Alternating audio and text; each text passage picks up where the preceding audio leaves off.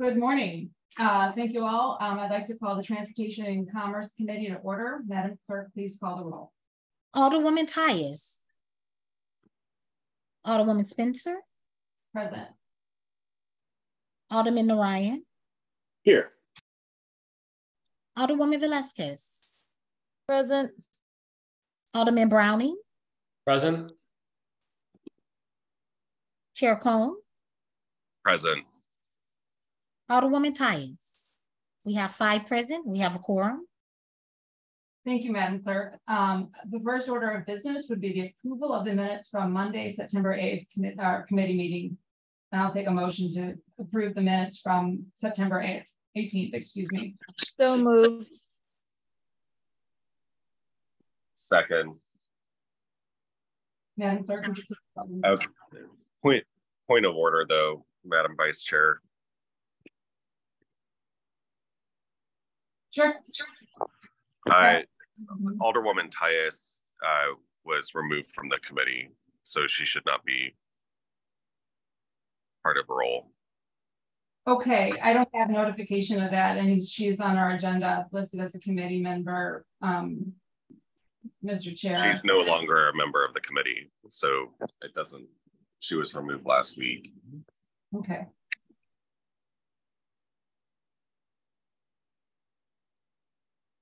Noted. We will proceed. Okay, so today we're going to be hearing Board Bills 33 and Board Bills 34. I'm sorry, but we didn't. Oh, excuse me. You're right. I didn't take a roll on the meeting minutes. Thank you. Thank you, Madam Clerk. If you could take a roll call on that, I'd appreciate it. Okay. So, Chair Spencer. Aye. Or Vice Chair Spencer. Alderman Narayan. Aye. Alderwoman Velasquez. Aye. Alderman Browning. Aye. Chair Cohn. Aye. We have 5 aye votes. Thank you, Madam Clerk. Okay, today we will be discussing one of the most pressing issues facing our city, short-term rentals. While this may not seem like a super pressing issue to some, certainly I think that we can all acknowledge that Airbnbs and short-term rentals have run amok in our city. We were one of the last cities in the nation to take on regulation, so we have a lot to learn from other cities, and it's important that we get this done. I want to take this opportunity as the vice chair of this committee overseeing this topic to kind of just describe where we've been and to clear up some really unfortunate misinformation. While I'm overseeing this topic, I have been and continue to be ready, willing, and eager to have hearings on this bill. And we will be holding hearings in this committee on a weekly, regular basis until we get this done. Now, as far as today is concerned, we do have a committee sub I'd like to put before us. I know we did get the list of changes on Friday of last week. And I believe the committee sub was prepared yesterday, or at least sent around. I know the public has not seen that, but I think putting it before us and discussing the changes that were made should move us in the right direction.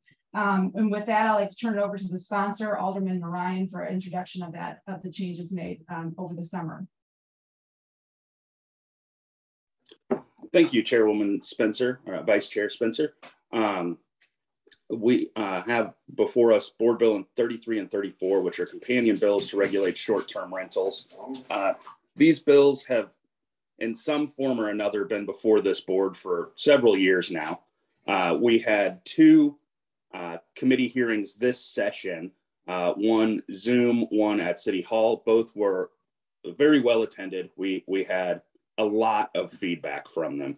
What we did is we took that feedback and made almost 40 changes in a committee substitute as a result of that feedback after discussion with the building division, the legal department, the police department, virtually every stakeholder around, to figure out where we could get to in terms of enforcement of these regulations.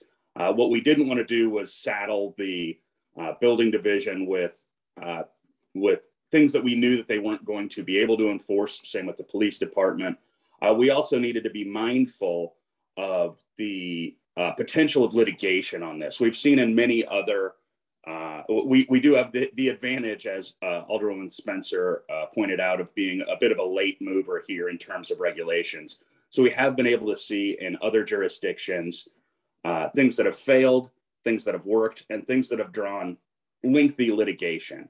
And what we're trying to do with these bills is also to avoid litigation.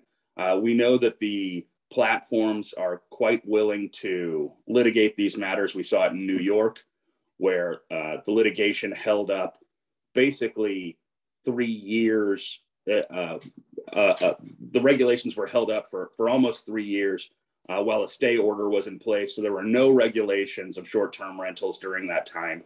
We want to avoid something like that.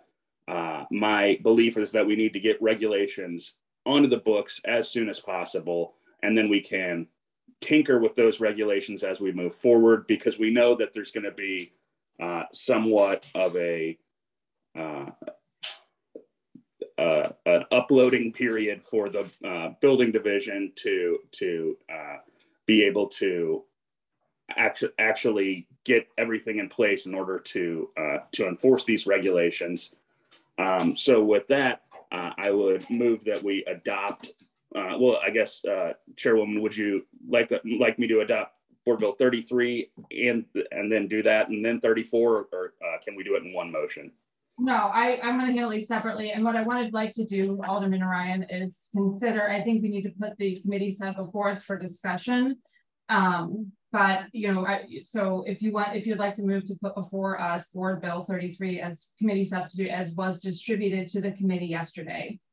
I would. Yeah, so I'll move that we put Board Bill committee sub 33 committee sub in front of the committee that was sent to everyone over the weekend. So it's been in your mailboxes, and then I believe that the clerk distributed it Monday morning, which is there's the 24-hour period there, but I distributed it prior to that to several of the folks on this who had asked for it. So yeah, I would move that we put Board Bill 33 committee sub in front of the committee. Second that motion.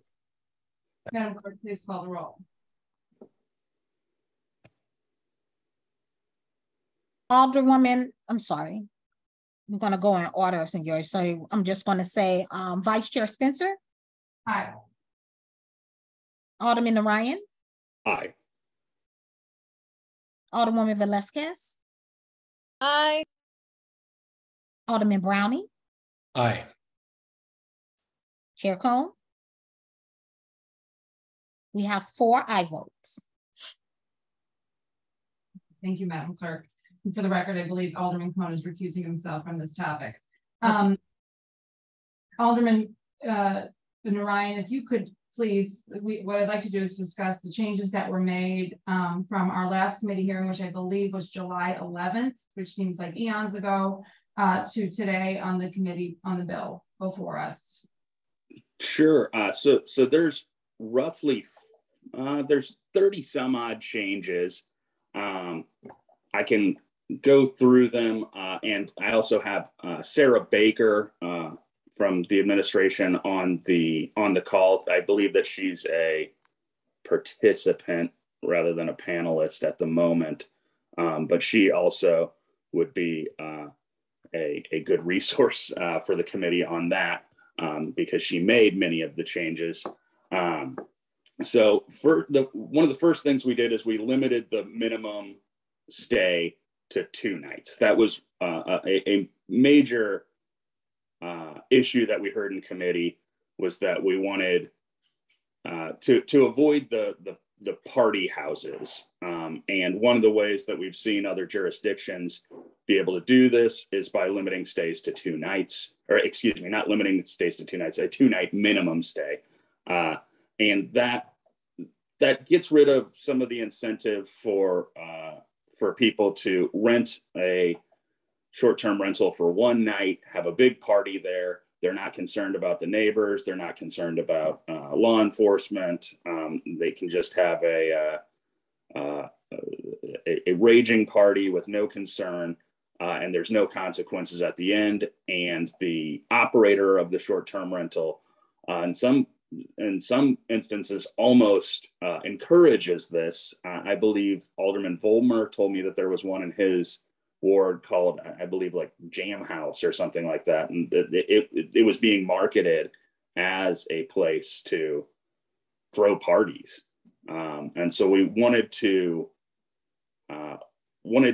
first cut out the incentive to do that. We also gave the building commissioner the power to single-handedly initiate revocation of permits of the short-term rentals. We added that the owner has to show that personal property tax is paid at any short-term rental.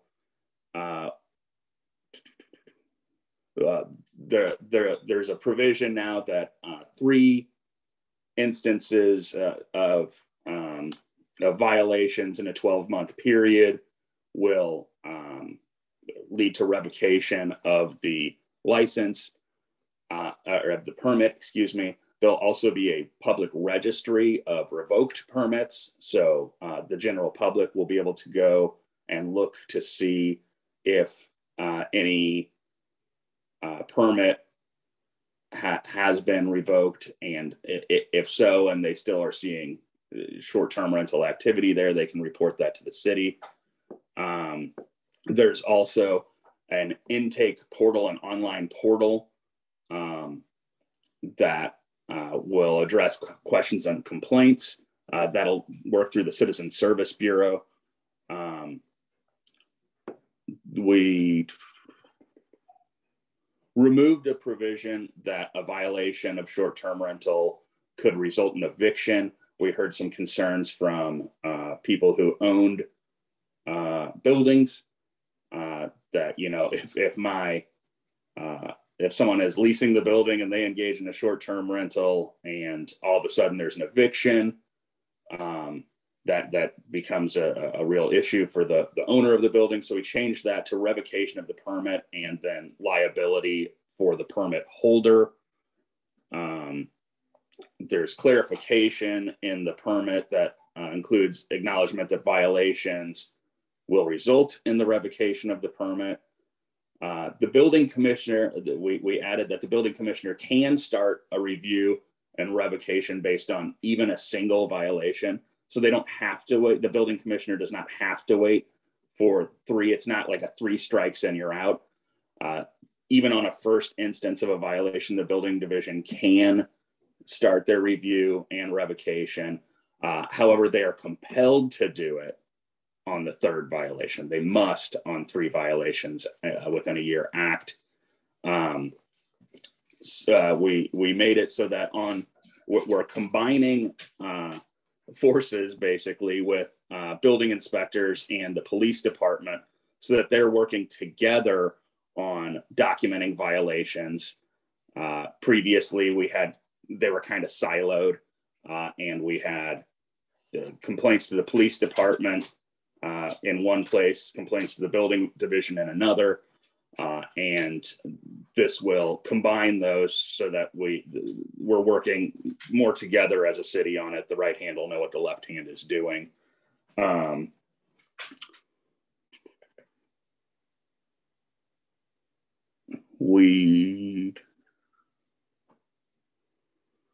There was some language in there that was changed. That was just some relics. We had both permit and license. So we just clarified that language. There's a cap of 4 short-term rentals that applies to the applicants. So any individual will only be able to get 4 permitted short-term rentals.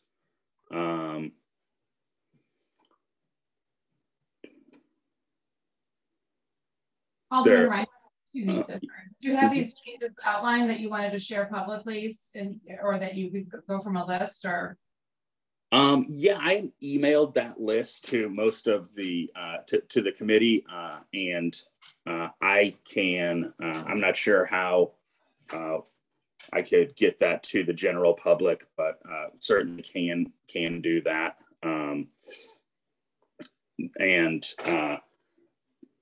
I'm just thinking if you're wanting to share that list recently or today, we could use that as kind of a starting point to go through and kind of talk through some of these changes and some of the things that have been missing from the list as far as questions are concerned.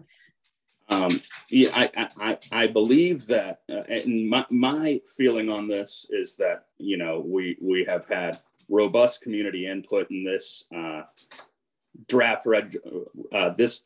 this committee sub is the culmination of that community feedback, and I would like for this to move out of committee today to ensure that by next summer that we have these regulations in place, knowing that the building division is going to need time to institute these regulations.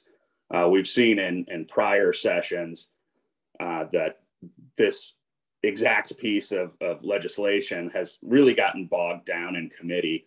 And I think that we need to take these changes. We've instituted these changes, and we need to get it to the floor to debate it with all of our colleagues and make changes on the margins here, because we do have this draft is the culmination of several years of conversations on this, and I want to make sure that by next summer, when you know, it's party season again, that the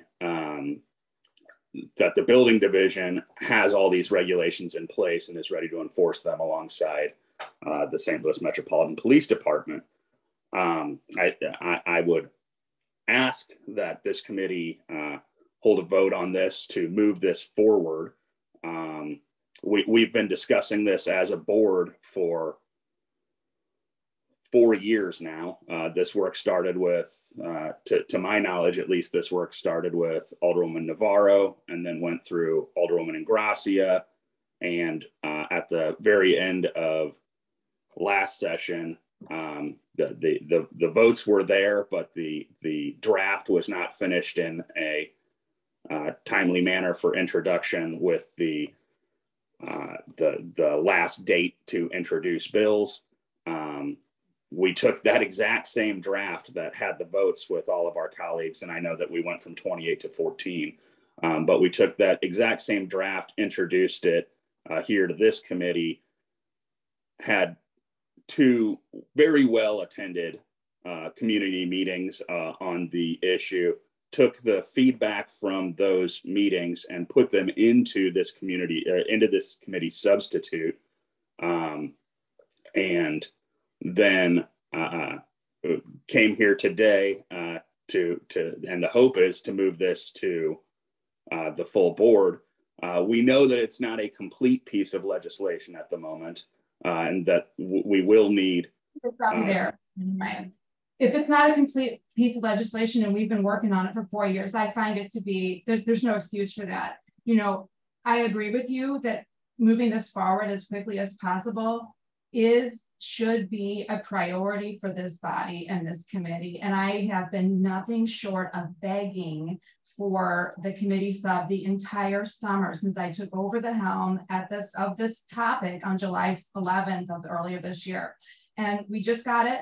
I think there's still a lot of work to be done. You yourself just said this is not a complete set of piece of legislation. And frankly, I find that really disappointing.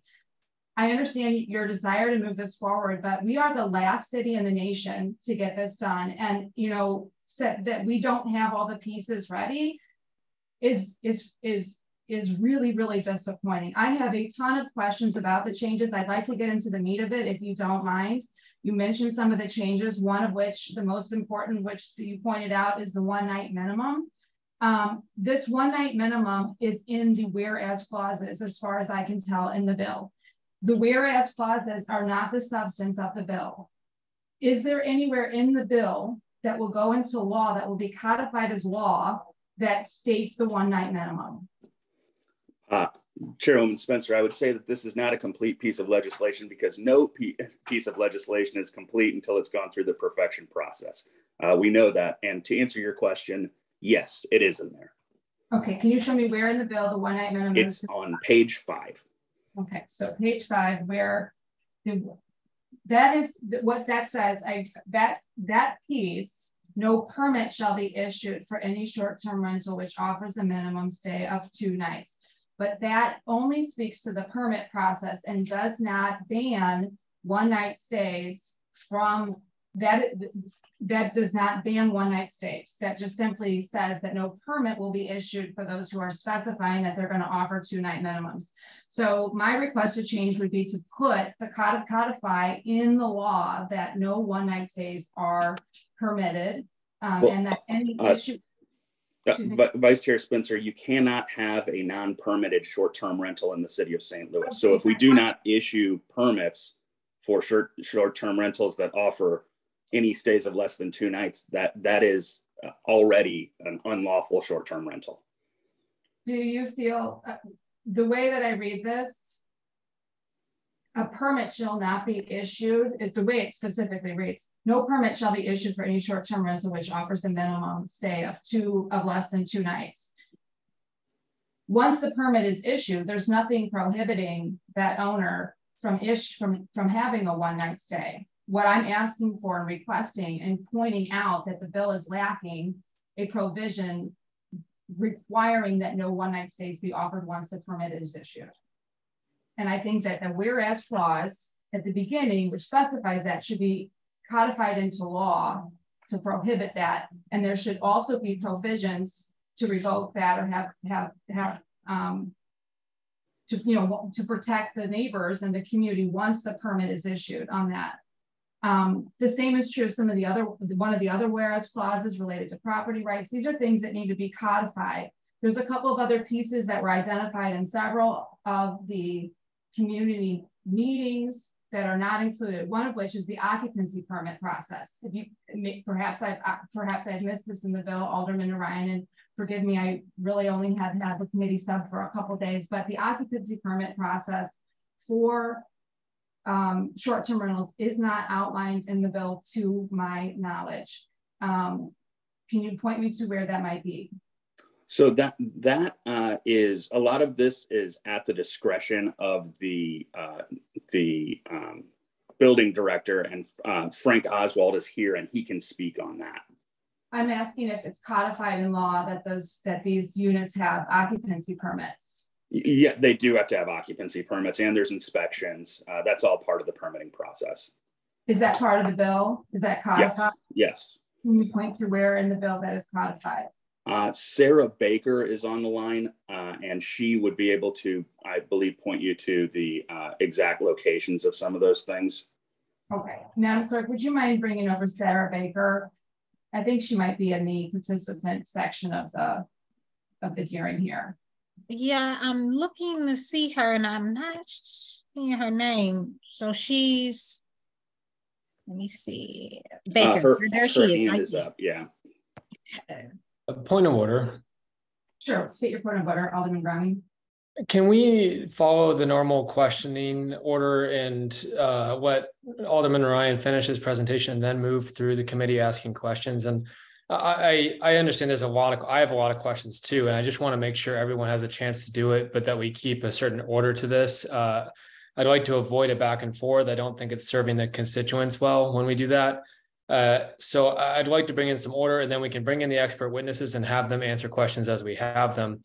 But I think that there needs to be some sort of order in how we do this. Otherwise, myself and the other committee members will not have a chance to ask the questions that we have as well. Alderman Browning, I appreciate that. We do have a set of order here. The the sponsor, I believe, had finished his presentation. I can allow him to continue with the presentation of the changes. I was taking my privilege as the chair of this committee over this topic to ask my questions first, but certainly was going to proceed with questions from the committee as well. I have a series of them I'd like to have addressed. But certainly I think, you know, your point that all committee members be able to ask questions is salient. Alderman Ryan, if you have more from your presentation on the changes of the committee itself, we were delving into the topic of voting instead of the meat of the bill, which is what I'd like to stick to on the front end of this committee hearing. So Alderman Ryan, if you have more from a presentation perspective that you'd like to offer the committee before going into questions, now would be the time to do that. Sure. So I guess I'll just go over some of the bigger changes. So we have there's a 24/7 contact person for all short-term rentals who signs an affidavit. That agent must be able to respond to any issues within an hour. Failure to respond to an issue can lead to revocation of the permit. Whether that's you know, a plumbing issue or a party or whatever it is. One of the things that we've seen is particularly out of state LLCs who own short-term rentals. It can be very difficult to figure out who to actually contact when there's an agent there.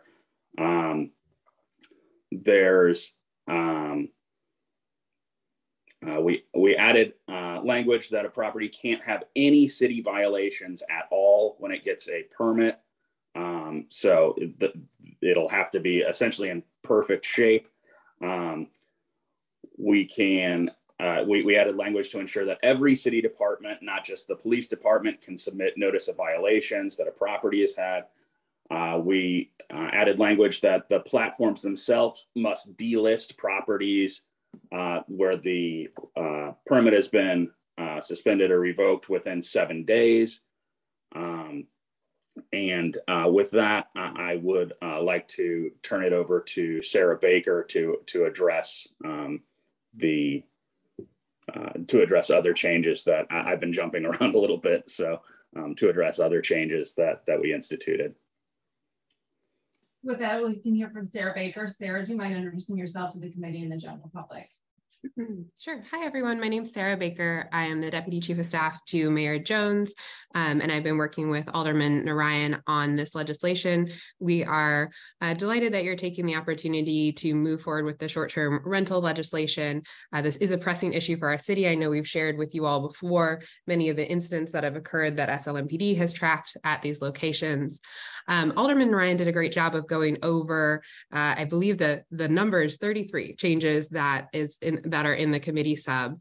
A couple that I'd just like to emphasize, I think Alderman Narayan might have spoken to it, but one that I think deserves uplifting is that we added that a short-term rental agent must respond within an hour, and failure to respond can result in revocation of that permit. So really making sure that someone is on site and handling these properties, not just that you're dealing with a company.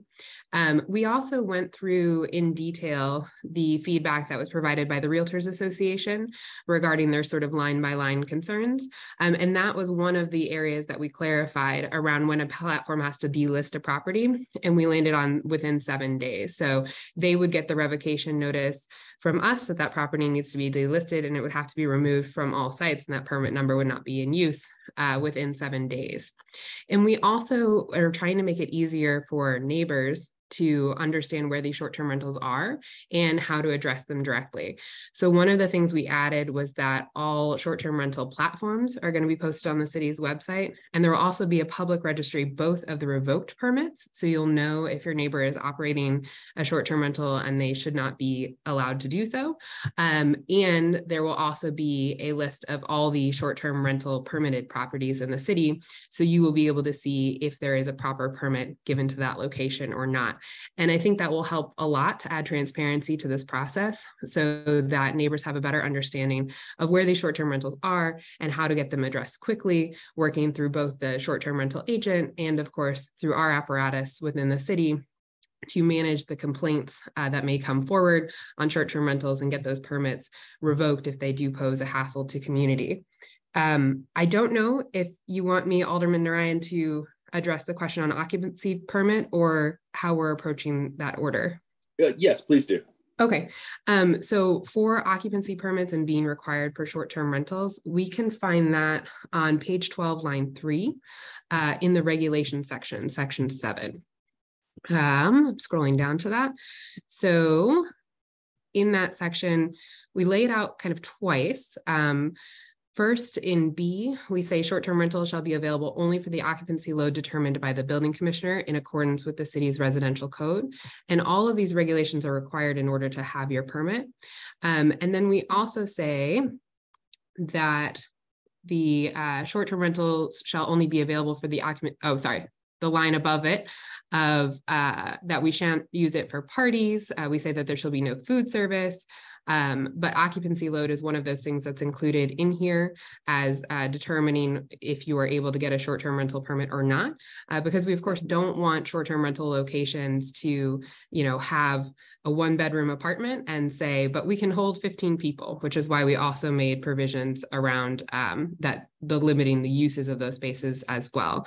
If we want more detail on how occupancy load is determined, I think Frank Oswald is on the call and able to answer that question. That is something that his inspectors do in the field. Alderman Ryan, I'll let you finish with your presentation before asking questions or moving on to that. So if you would like to proceed with your presentation, if there's other members you'd like to have before us, please let us know. Sure. Commissioner or Director Oswald is on the call. I would like to have him address that question if it pleases the chair. Sure. If as part of this, if you have any other folks you'd like to have as part of your presentation, if we could let the clerk know so we could just be organized and having them all present on this side of the side of the Zoom call. I think it would be helpful. Do you have any other members you'd like to have as part of your presentation? I believe that is everyone. Okay, Madam Clerk, would you please mind bringing over Frank Oswald?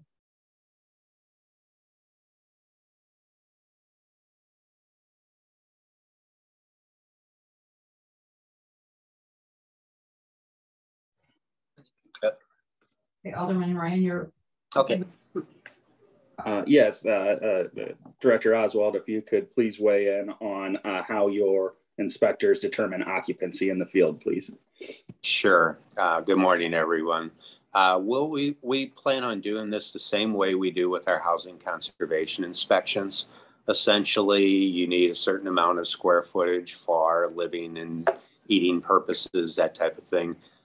Your bedrooms are based upon the size, like you need 70 square feet for the first occupant and 50 square feet for the second occupant.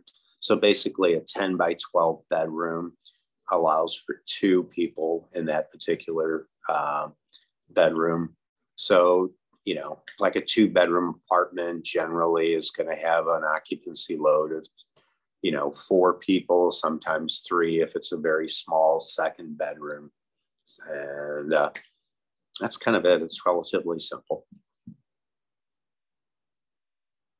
Thank you. It's based on square footage. Yes. Yeah. With that, I'll say that again that this is the culmination of many years of work that many people that we currently serve with have gone through, and like I stated, the votes were there at the end of last session. I know that we moved from 28 to 14 and we have new colleagues, which is why this was filed and why we made many changes to it, because we also have that late mover advantage that I referred to earlier. We've been able to see what has worked in other jurisdictions and what has not worked. And with that, I'm happy to answer any questions, and I hope that you'll support moving this out of committee into the full board for further work today.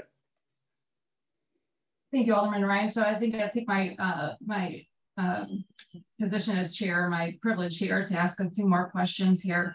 So with regards to the occupancy permit, I see where Sarah Baker outlined it, the occupancy load being referred to in the bill. Is there anything requiring an annual occupancy permit, as we had discussed in the last committee hearing, in the bill? So that is laid out in the permitting process itself. When you get that annual permit, there's an inspection involved in that permitting process. Do you have the permitting process for us to review, Alderman Ryan? Sarah or Frank, could either one of you weigh in on that? The nuts and bolts of the actual permitting process. It's in section 5, where it talks about application for short-term rental and what is required for an application for short-term rental. It actually starts in section 4, the short-term rental permit. And these are general restrictions. And then it goes into section 5, which is the application for short-term rental occupied. And then I believe section 6 is the application for short-term rental non-occupied.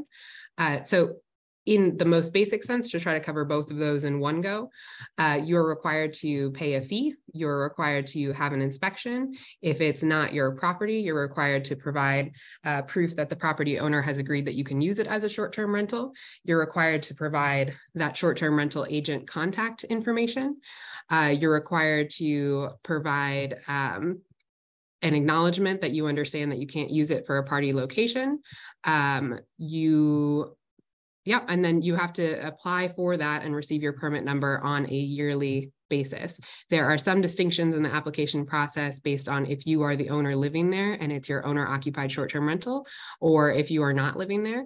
If you are living there, we're also asking you for verification that that is your residence through taxes, through earnings tax receipts. So Sarah, I'm sorry, this is just one little point, but it still didn't answer my question. I mean, the annual inspection from the building division is something that I'm still not seeing in the bill. So I okay, if you work to us, but I mean, we're kind of dancing around the issue. I'll leave that on the table and go on to some of the other questions I have, because you know, Alderman Spencer, if I might, it's line 6 on section 5. Applicants for short-term rental permit for a short-term rental occupied shall submit on an annual basis an application for short-term rental permit. In order to get that permit, you have to have an inspection. Right, but it doesn't say that you have to have that annually. For example, you could rent an apartment and have an occupancy. I have an occupancy for my home that I got when I bought this house 10 years ago. So I do have an occupancy permit that's good from 10 years ago, but it isn't an annual inspection that I get. I have an occupancy permit. I have an occupancy load, which can be referred to, but it is nothing says, there's nothing in here that requires the annual inspection we discussed in our last meeting. Again, with the 1 night minimum, I think it's really important to codify that, not just refer to receiving a permit. I think it's very important with regards to the occupancy of a space. You know, I don't know, the Kansas City ordinance that was recently passed is very clear. There are 2 persons per bedroom maximum, with a maximum of 8. One of the things that we've run into is these large party spaces that have these large public areas as a part of the unit. And so if we're going directly by square footage, you could have a 2-bedroom unit that has an enormous public space and allow for, by square footage, 10, 12, 15 people. And so I think it's really important to kind of tie that to the bedrooms, as Kansas City and many other cities have done, with a total cap, with a cap included, which we do not have in our current bill, a cap that caps the number of people in any short-term rental at any given time. Kansas City used the number 8. One of the other things we have discussed, which is not, as far as I can tell, as part of the bill, is limiting the number of short-term rental units in a geographical area in a zoning or by building. So for example, the Kansas City ordinance that was recently passed limits multifamily buildings to 12.8% used as short-term rentals. What they have done in Kansas City, and I should ask Alderman Ryan if you've read the recent Kansas City ordinance, because they're not only under state law, the same state law that we are, but they've taken 2 bites of this apple. So they passed a short-term rental bill a year and a half ago, and then now they've come back and revised it this summer, and they've included some really, really good protections for the community. They have 2 different types of permits there: one for the owner-occupied, one for the residents of the city, and one for outside residents. And they limit the number of short-term rentals for folks that live outside of the city, which I think is very, very, very helpful, specifically in a city like St. Louis, which is the last city to take on regulations, because we have a ton of investors coming to the city, investing in St. Louis short-term rental market because we have no regulation. We have an enormous number of them, I think 3,500 just on Airbnb and VRBO alone, whereas Kansas City has less than 2,000, and they're a much bigger geographically speaking city than we are. So there's a couple of other, as far as the limits, we do not have anything regarding limits in the bill. Is that correct, or am I missing that? If you're looking at overall limits within a geographical area, we did not include that because we've seen that be a point of litigation in a lot of other jurisdictions. I am aware that it's in the Kansas City model. I think what we're trying to do here is get some regulations in place and avoid litigation. I'm happy to let our counterparts in Kansas City argue with the tech platforms and the courts on that one, and we can see how that turns out for them. The tech platforms have been very open about the fact that that's an issue that they're willing to litigate. We've seen that in other jurisdictions. What I'm trying to avoid with this legislation is passing a piece of feel-good legislation that's then tied up in the courts for several years while short-term rentals remain unregulated. I think if we were to pass something like the current proposal, then we have some regulations that are in place. We can move then to tinker on the margins and to try some new ideas. But I'd like to see us utilize tried and true ideas that we know are effective at regulating the market before we try more avant-garde ideas, because right now we have no regulations in place. As you noted, that's Kansas City's second short-term rental regulation. So in the event that any part of that would be held up in court, there is still regulations. Right now we are in the Wild West in the city of St. Louis when it comes to short-term rental regulations. And I think it's imperative that we get something in place, especially since we know that it's going to take the building division some time to get things ramped up, to get actual enforcement in place. I think that we could be chasing what other cities are trying to do indefinitely. Like you stated, we've seen other cities that moved on this issue years back. Some are in their third iteration of this. Right now, we don't have anything, and there's not. We have seen what the platforms are willing to really push the envelope on, and Kansas City is getting sued on this. And so I don't know why we would pass legislation that we know is immediately going to end up in the courts.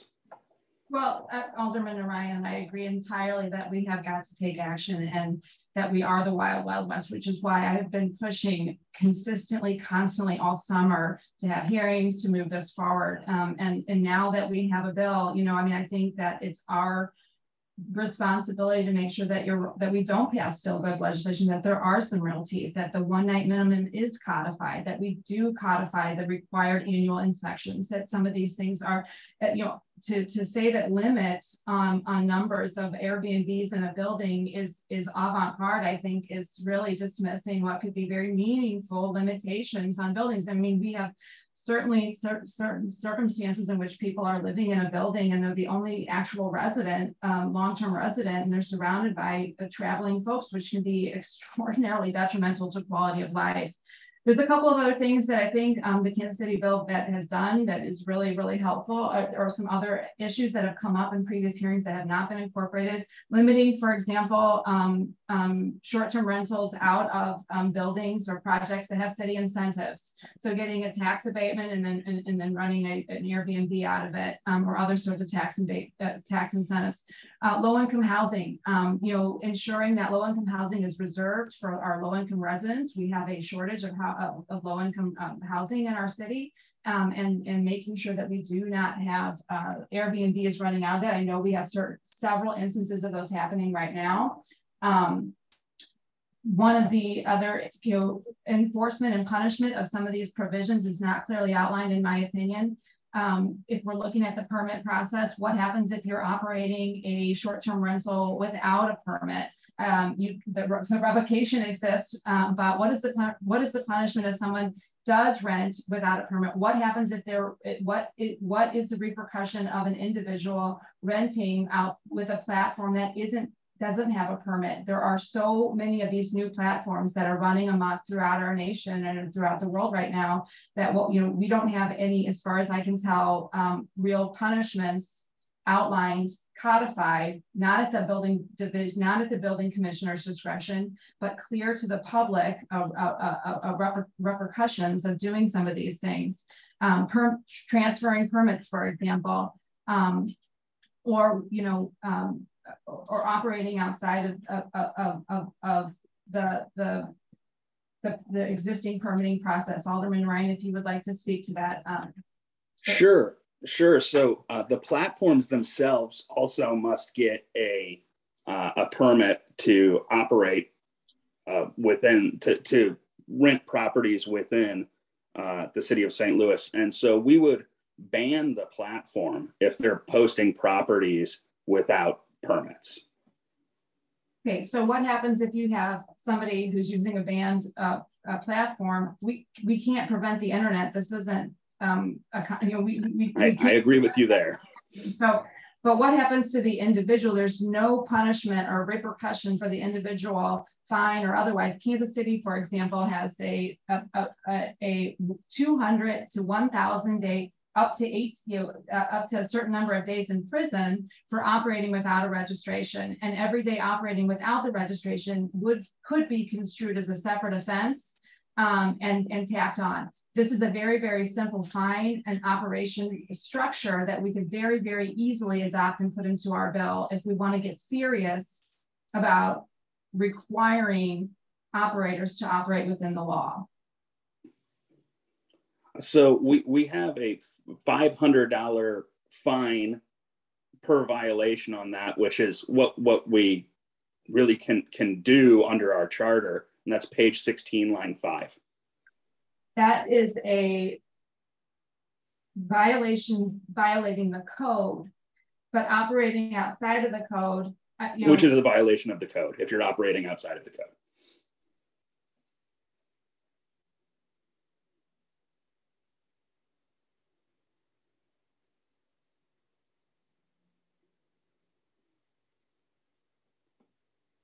Okay, so do we feel confident that, so this is the page 16, line, fully adjudicated violations prosecuted in municipal court. So, I mean, is there any structure of fine or fee through the building division that doesn't include going through the court system? We can't. I mean, this is America. We can't fine people without due process. Our building division does it all the time. They refer things over to the municipal. I mean, you can pay it without going to the municipal court, but you always have the option to go to court to contest any fines. But we don't require violations be adjudicated or prosecuted with the municipal court for overgrown weeds or other fines that the city issues on a very regular basis. I'm not sure I follow what you just said. As far as I understand, this legislation requires that in order for a fine to be assessed related to short-term rentals, it says here, fully adjudicated violations prosecuted in municipal court will be assessed a $500 fine.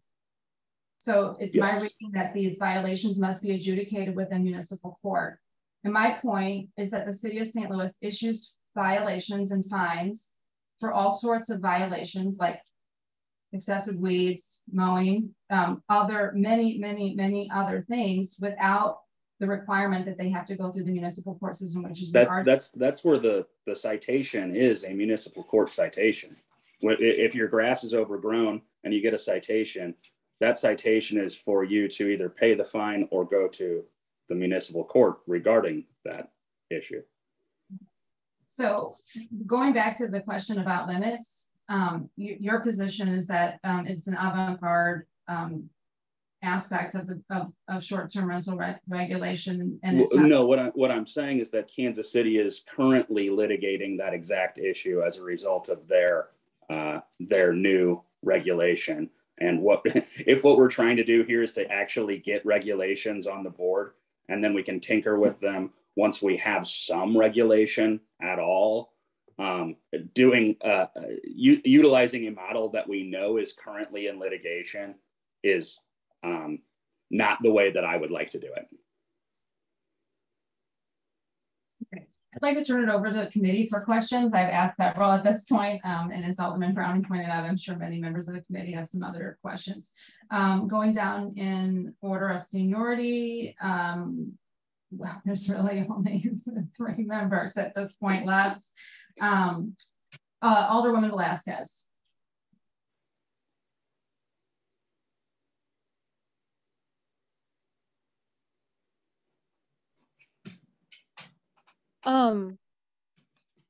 I want to thank Alderman Ryan for taking this bill on. I know it is not necessarily the easiest bill to take, and I know it's been years in the making up to this point. I think, I mean, my only real, feedback is just to make sure that, that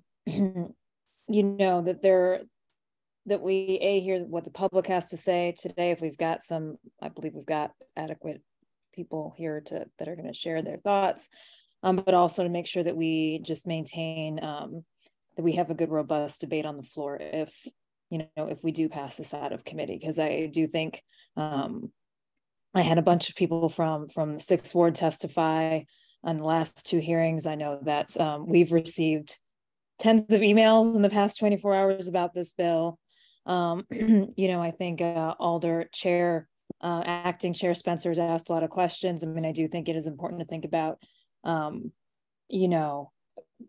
potentially perfect being the enemy of good here without any regulation at all. I think that is important to note, and that setting up a structure and some sort of system is important, especially since we're operating with nothing, and we're still a major city, and we really shouldn't, we need to do better.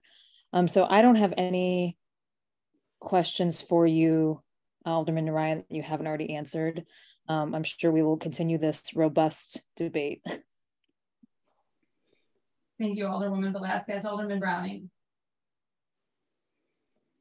Thank you. Excuse me. Thank you. Thank you to Alderman Narayan for preparing this bill. Again, it's been tough and it's going to be tough, but this is what we need to do in order to create a good bill that will serve the people of our city. Thank you to Alderwoman Spencer for taking over the chairmanship of this committee at short notice and keeping things moving. From what we're hearing from constituents, this is a very important issue. It touches on public safety, it touches on affordable housing, it touches on quality of life. It's very important that we get this right.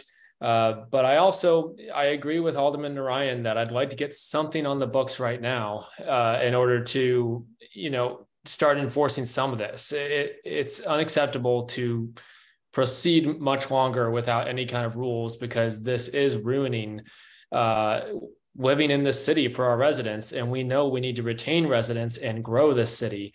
And if you have an out of control short-term rental, you're going to want to move. So with that, I have a few questions, and I'll start with just a question of clarification. On page 10, line 3 through 5, it says, provide an acknowledgement and agreement that in a multifamily structure, only one dwelling unit owned by the applicant or one unit which the applicant has a pecuniary interest in may be used for short-term rental by the non-owner applicant. What does that mean in plain English? Does that mean that in a multi building, only one unit can be rented out? So what we're seeking to do there is we know that a lot of the quality, affordable housing stock in this city is 2-family and 4-family units. And so with that, what we don't want to see is people say, okay, I have 4, I can utilize 4 short-term rental units, and so I'm going to buy a 4-family, and all of that's going to be short-term rental. What it's doing is saying, in just say a 4-family for the sake of this discussion, you can have one, so the owner occupant can be there.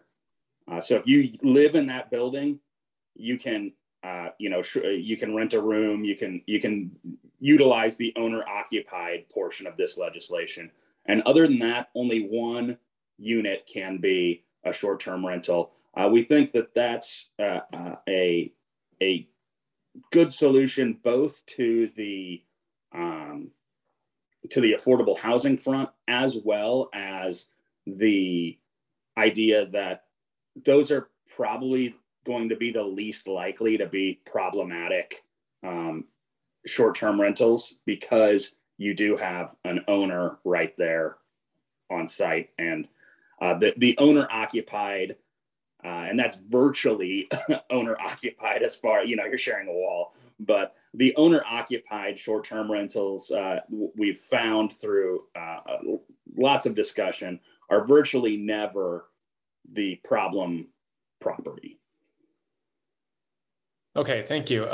So just to clarify, and I am in favor of limiting in multifamily dwellings, because you do have more than one neighbor in that situation. I personally know somebody who lives in a 4-family where the other 3 units are short-term rentals, and it's awful. So I want to avoid that kind of situation. But just to push this a little farther, a 300-unit building, does that mean only one can be short-term rental? I would, let's get Sarah on for that question. I know that she had dug into that exact issue. We had some discussion on that, so I will. Hi, Alderman Browning, can you hear me? Yes. So the issue that we're trying to confront there is the way that this would be limited would be to say that if you own let's say you're in a 300 unit space. If you own a space and you're applying for a permit, you get a permit for you. And if you have another space within there that you want to rent out, you could only rent out one more. I think there is a possibility to continue to explore ways in which we could clarify that language. But I think this is a good sort of run at it. It would require some regulation. It would, curtail this Wild West atmosphere that we're in. I think this does go a long way to limit those permits, because it is saying, you can own one and have another one within that structure. But I also understand your point of, you could have several people who own one and have another within a structure, right? That is something that could exist. At the same time, I think this will force some limiting. It won't entirely eliminate the problem. I think there are some other provisions within the legislation that would be very helpful for that, though, as well. For example, a really easy way to issue your complaints and get those permits stripped away if the property does become a nuisance. One thing that we have to be very cautious of when it comes to multifamily structures, or really when it comes to regulating property types, is not treating different types of property owners differently. So that's the needle that we're trying to thread here. Understood. And I think from what I've read in the bill, I think there's a lot that communicates the language of, we need these things to stay under control, to stay quiet, that people have a right to the quiet enjoyment of their neighborhood or their building. And if there are issues that violate that the permit could be revoked, and we would have that back end mechanism, which, to be clear, we do not have at all right now. So there can be shots fired at a property right now, and we cannot shut it down until there are multiple instances where police are called and we treat it as a nuisance property. So that's the dangerous thing that occurs right now, and why we need to get regulation in place as soon as possible. Just putting that out there for everybody.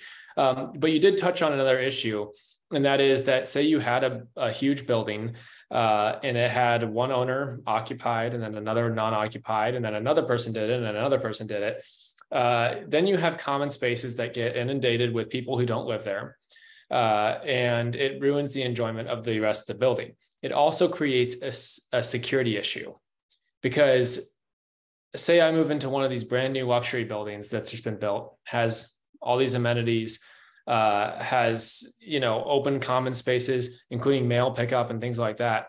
Well, now you're giving the code out to everybody who's going to stay in that place. And unless they're changing codes every single week, you're going to have a huge security problem on your hands. And the people who live in that building are not going to feel like that access code to get in that building means anything.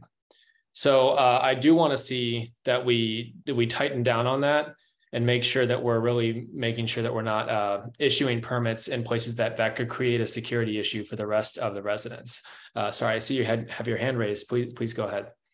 I think one element that might help there, and I just want to point to it in the legislation, is on page 11, line 8, when we talk about some of the things that are required to get that permit. You do have to sign an affidavit that you're not, subject to any contractual restrictions like a homeowner's agreement, like condominium bylaws, restrictive covenants, et cetera. So for example, in the situation where you're living in one of those luxury condo type places, there could also be in place some sort of restrictive covenant there or some sort of bylaw that would say we can't have short-term rentals in this building. And if that's the case, you would never be permitted, like as in granted a permit to have a short-term rental because your condo bylaws prohibit that from being the case. If you did sign that affidavit and we find that you signed that affidavit and you knew that you were in violation of the bylaws of that particular entity, then that's grounds for revocation as well. So that might be helpful in addressing that point for you too. I think there's further strengthening needed because there are owners in our city who own buildings in their entirety or own a majority of the units, set the bylaws for everybody, and then are also in the short-term rental business. So even 4 units in that through units that they own, or even 2 units, could compromise the security of the rest of the building. And I'll give you a great example. The Eli Walker has had huge issues with this, and we recently found out they don't even have insurance on that building. So the threat of people coming in that building to stay in the short-term rentals is really an incredible threat to everyone else who owns units in that building. And I think there's clarification needed. So as we proceed with this, again, I'm okay with moving this out of committee today, only knowing that we're going to have further debate and be able to make further amendments from the floor to make sure we get this right. And I'm also in favor of seeing how this works and then tinkering with it as we go. Because I do agree that there's things in litigation right now that I don't want to step on that landmine. So on that same vein, are we looking to get some sort of, or is it not possible to get some sort of limit on geographical proximity of units or the ability for neighbors to kind of limit how much is in their area? And I'll give an example. I have places in my ward, I have short blocks that have maybe 10 houses on them. If one person has 4 units and another person has 4 units, now almost the entire block is short-term rentals. And even if they're great actors, that's no longer a neighborhood. And sure. I'm very concerned about that. Sorry, go ahead. Sure. And so I agree with you there. And I think it would be the way that I look at it, that is kind of the second bite at the apple. I think that that's something that has been challenged frequently, the density restrictions. Oftentimes they've been challenged because either operators or the platforms say that they are, in essence, arbitrary, that you're not actually looking at who's a good operator, who's not a good operator. It's just basically who was there first. So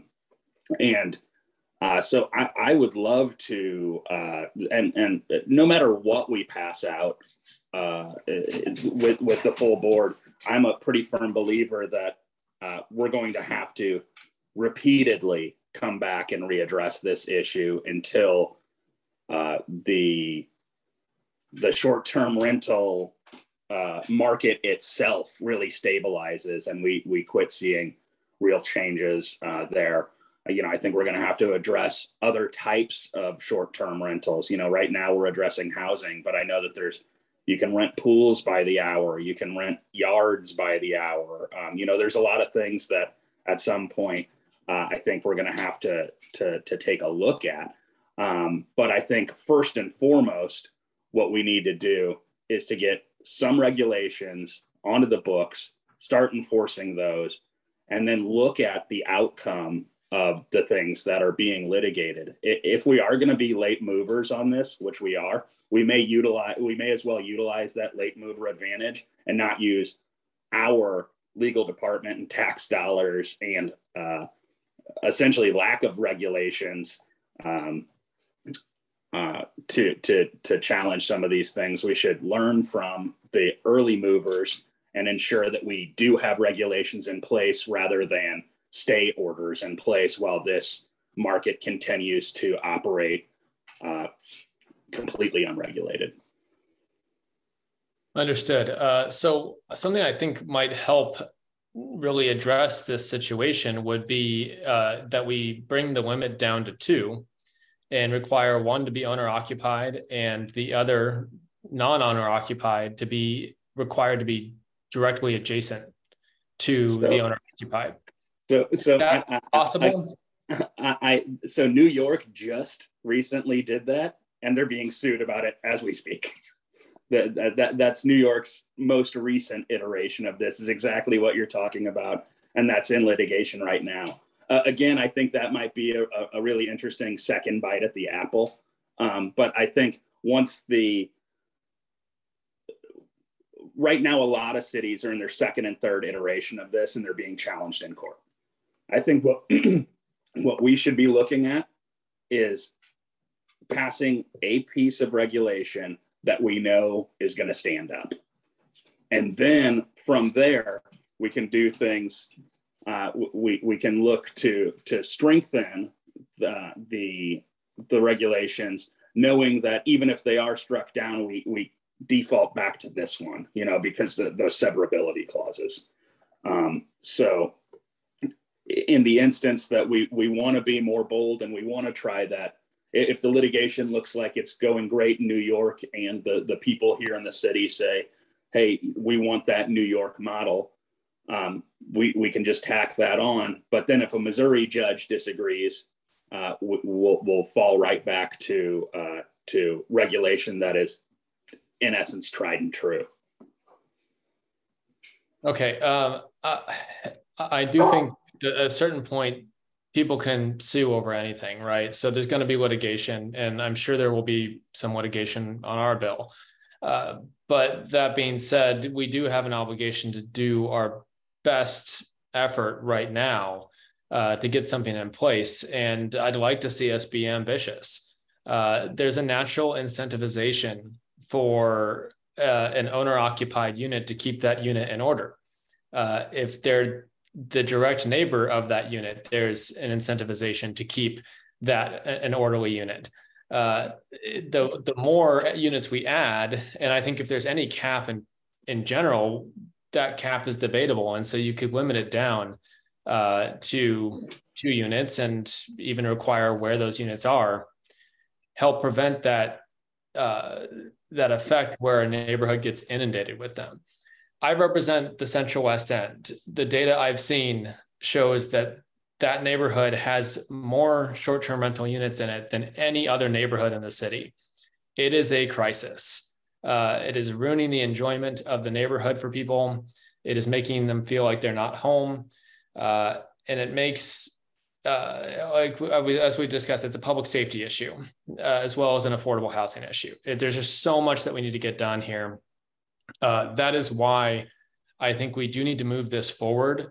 And I encourage people to continue reaching out to us. I want to hear from people about what they think we can improve on this, but there also is an urgency to this. We can't debate this until the end of time and leave people in the lurch while we do it.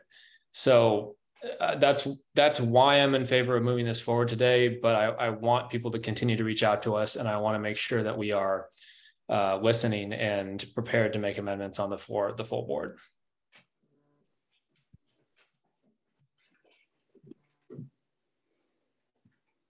Great. Well, thank you, Alderman Browning. I want to kind of reiterate a couple things. The city withstands 300 lawsuits a year. So we get sued, as Alderman Browning said, all the time. I agree, we should be ambitious. The New York law that was challenged in court withstood a challenge just earlier this year. And, it was considered a huge win for the hospitality industry because the New York judge rejected the legal challenge, as far as I can tell. And the city began enforcing the law known as Local Law 18 on short-term rentals on September 5th of 2023. So as far as I know, That's been a huge win for New York. And it's survived the legal challenge, and the underlying local law regulations now may be used as a model for other local governments seeking to curb short-term rentals. And so, I mean, to me, I think the committee process is the process through which we take public comment and we really do the work of legislating. And I think to pass the buck to the full, without doing that, we told the public in the July hearing, July 11th, that we would have more robust public hearings. We did not get a new bill all summer. 2.5 months later we are.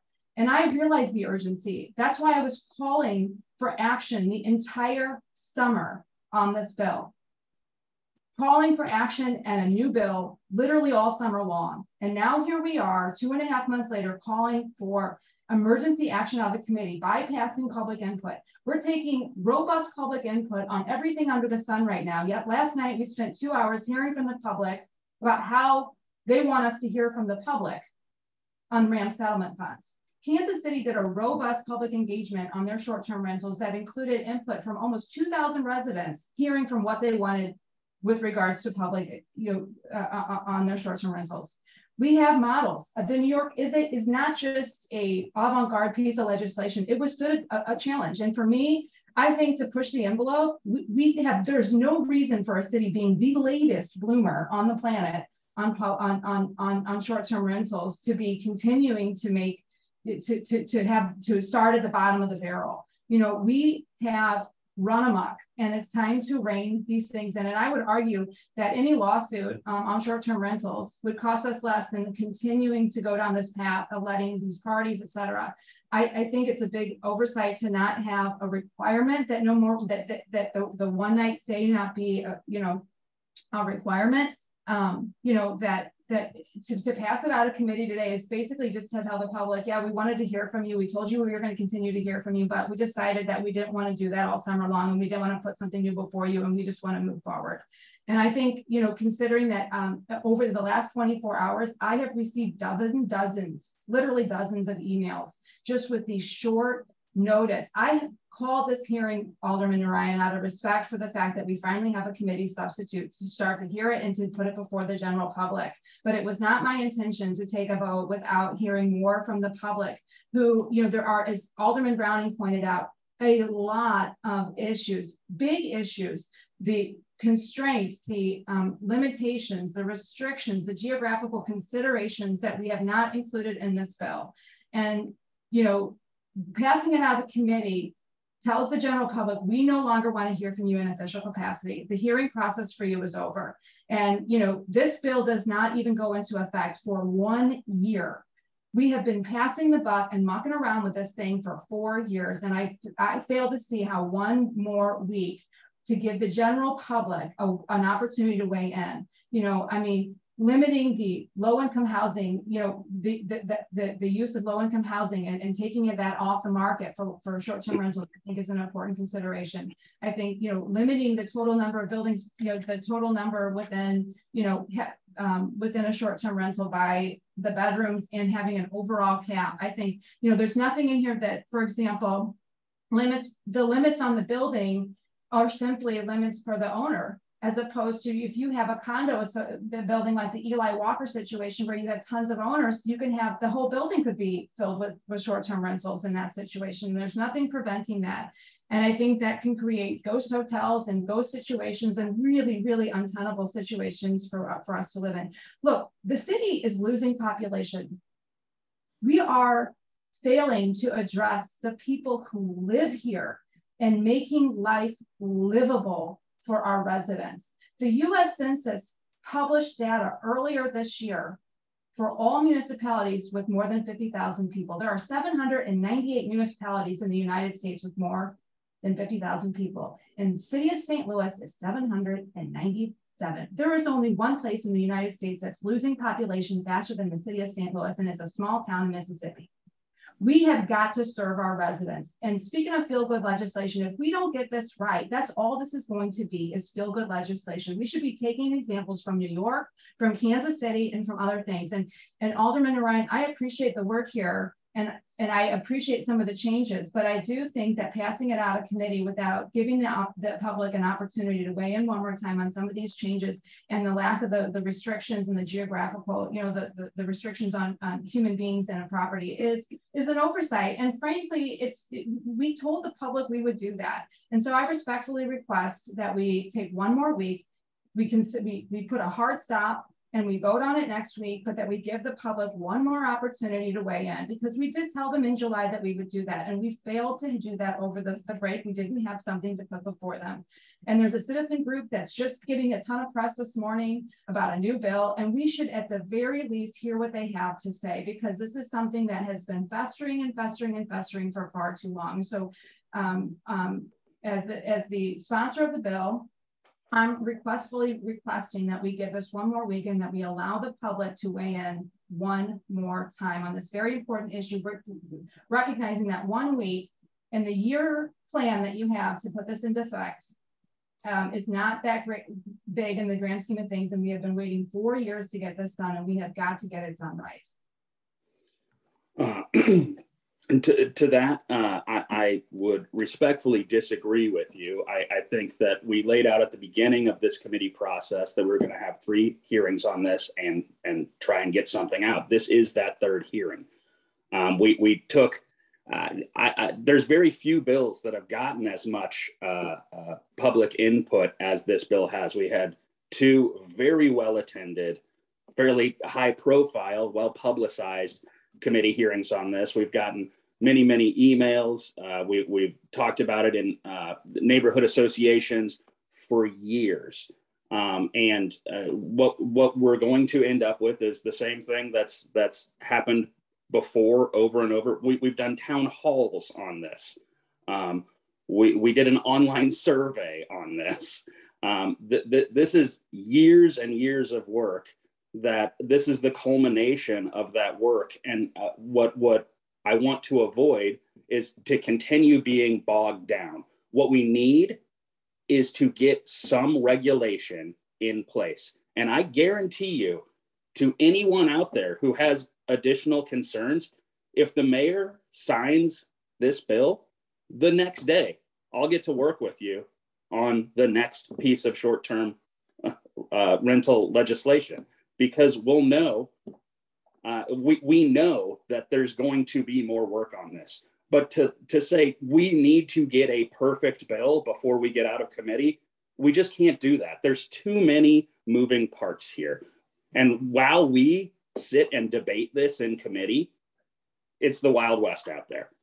And we know that there's going to be a period of time for the building division to gear up to actually enforce this. I want there to be enforcement on this as soon as possible. And we've had an incredible amount of public input on this. And I fear that if we don't at some point say, like we did at the beginning of this process, here's kind of the bumpers. We're going to do 3 meetings. And at the end of the 3rd meeting, we're going to have a vote. That's the way that this was laid out from the beginning, and that's what I intend to do. If people can disagree with me, that's what votes are for. But I would like to move both 33 and 34 to the full board for further consideration, so that we can get it on the mayor's desk sooner rather than later, so that we can get some regulation in place. While we sit discussing the finer points of this, there is absolutely no regulation in place. The losers here are the people of the city of St. Louis, who want to live in a neighborhood with some regulation on this, who want to have these public safety concerns addressed, who want to have the affordable housing issues addressed. And I don't want to continue to sit here, playing violin on the Titanic while, as you noted, we're losing population as a result of some of these issues. I think it's inherent on us after years, literally years of public input on this to act. And with that, I would ask that this bill gets passed out of this committee with a do pass recommendation. Alderman Ryan, where was the urgency for the last 2.5 months? Where was the urgency all summer long to get this done? That's what I would like to know. You know, I mean, where was the public? I mean, we told the public, if your intention was to simply have 3 bills, 3 hearings, then why at the last meeting did we tell the public that we would continue to be hearing from them in committee? That's disingenuous, in my opinion. It was never my intention as the chair to move forward in that way. And if that was your intention, that should have been communicated ahead of time. And we should have had this bill all summer long and had public engagement and described to the public what we planned and didn't plan to do, how we had planned to do this. And we failed to do that. And, you know, I just think if the urgency is here today, where was it in July? Where was it in August? Where was it the first half of September?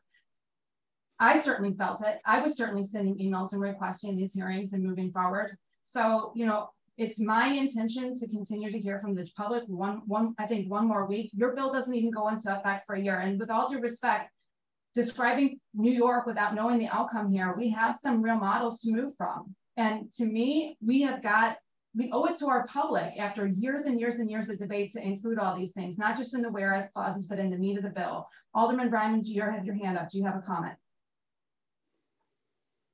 Yes, I just wanted to make sure that we are moving these one bill at a time because I do have questions about 34. Thank you.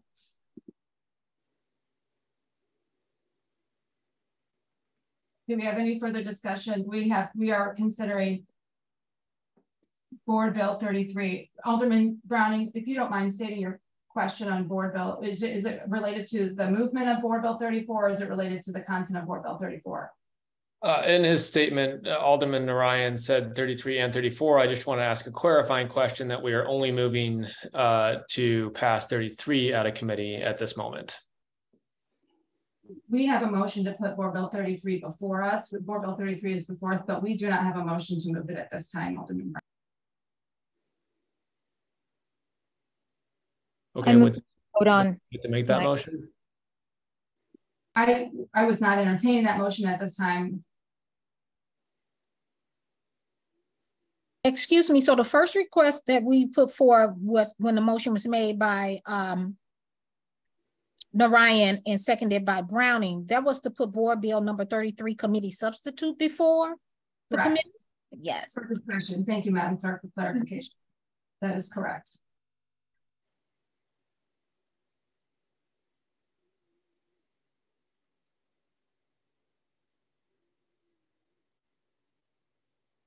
But Alderman Ryan, it's Alderwoman Velasquez. Do you have your hand raised? Chairwoman, would you entertain a motion to vote on Board Bill 33? Alderwoman Velasquez, it is my express desire not to do that during this committee. As I have stated over and over again, I think we owe it to the general public, the dozens of emails that I think you received. I know I have received dozens asking for additional public comment, additional considerations with the bill. I think it would be a really huge disservice to the public to not give them that opportunity to weigh in one more time. I just want to make it clear that that's your decision. I mean, I think there is, frankly, there's been a lot of discussion outside this committee about this bill and about the timing of bringing this bill to the public today, which I believe that was part in your decision making. So, you know, I think that we've talked about it as a committee. I agree with Alderman Browning and some other folks here on this call that we've had robust public engagement. We will continue to. I think I understand that this bill gives our colleagues also the opportunity to weigh in because the short-term rentals affect everybody in the city more broadly than just the wards on this call. So I just want to make it clear that, you know, I would be in favor of voting for this bill today. I think others would, and that, you know, you do not want to entertain that motion today. Alderman Browning, do you have a point? Yes, I just want to, if we're not going to entertain a motion today, then I want to get clarification that one more meeting scheduled exactly a week from this date would be acceptable and that we'd move to vote on this 1 week from today. That would be my intention, Alderman Browning. I'm the vice chair of this committee. I'm disappointed that the sponsor of the bill would want to move forward without giving the one additional hearing of public engagement that we promised in the last hearing. You know, I called this meeting simply to put the committee stuff out of respect for getting this, you know, at the 11th, you know, in September here. You know, but you know, this is, you know, my intention as the chair of this committee is not to hold up the process, much to the chagrin of some of our less fact-seeking publications in our city, news outlets. And so, you know, if the sponsor of the committee, excuse me, if the sponsor of the bill, you know, feels strongly that he doesn't want to hear from the public anymore and would like to move forward with this, despite the holes I pointed out and the issues I think that we need to make this stronger, then, you know, it is not the intention of the chair to continue to hold up a bill that has been held up for years and really, in my opinion, still needs a lot of work to make our residents feel confident and comfortable in living in our city and living among the Airbnbs that have really, quite frankly, run amok in our communities.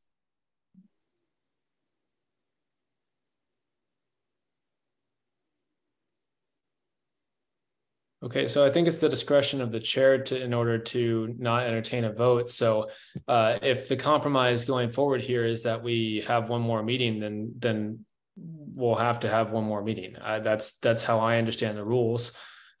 So with that, should we move discussion to Board Bill 34? I will entertain a motion to table Board Bill 33 and move to discuss Board Bill 34. Just a quick point of order.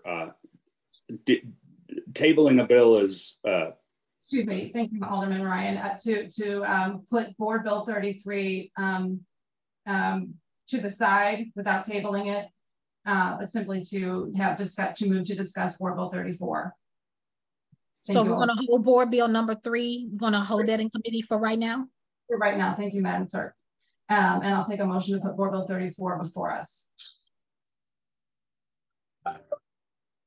Alderman Browning, would you make that motion, please? Alderman Cone had his hand up. I think Alderman Cone is recusing himself from this topic. So just for cleanness, Alderman Browning, do you mind making that motion? Yeah, just one second. I'm just okay. Does any do we want to entertain any questions from the rest, any other alders present before we move away from 33? Thank you, Alderman Browning. We can do that. I didn't see any hands raised, but Alderwoman Saunier now has her hand raised. Alderwoman Saunier, did you have a question or a comment on Board Bill 33? Hi. Yes.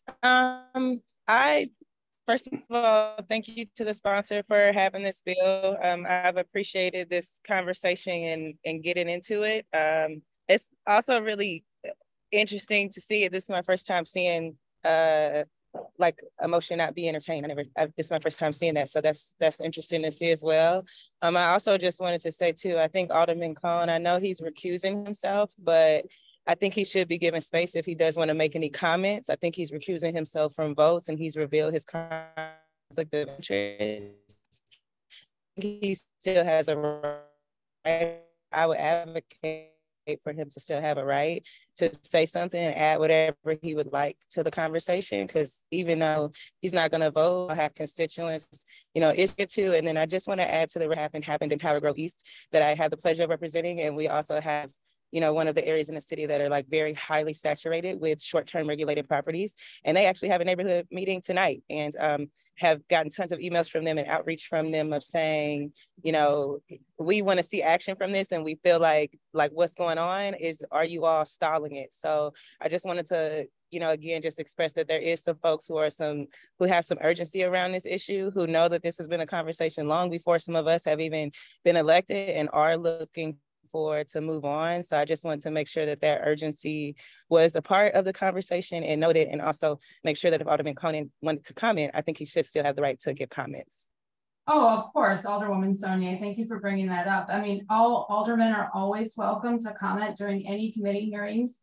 The protocol is generally just to raise your hand, and always, certainly as the chair or even acting chair, I would always entertain any comment from any alderperson, as I just did for you, Alderwoman Saunier. So if Alderman Cone comes back to the committee, I don't see him on here anymore, but certainly if he raises his hand, I thought it was raised and immediately taken down, which happens, technology, you can accidentally hit a button, but certainly if Alderman Cone or any member of the Board of Aldermen has any comments at any time, they will always be entertained by me as chair or acting chair. And with that, Alderwoman Velasquez, and Alderwoman Velasquez, did you have a comment or a question? It's just quick question. If we're going to move to hear Board Bill 34, are we not having public comment on 33? There was some publication. I think it was, I didn't feel like public comment we gave the public any notice. I mean, this committee hearing was just called, and there was. There are 35 participants on this call, so I don't know if any of them are from the public. I just thought that with all the discussion about that we had earlier, that seems pretty germane to today.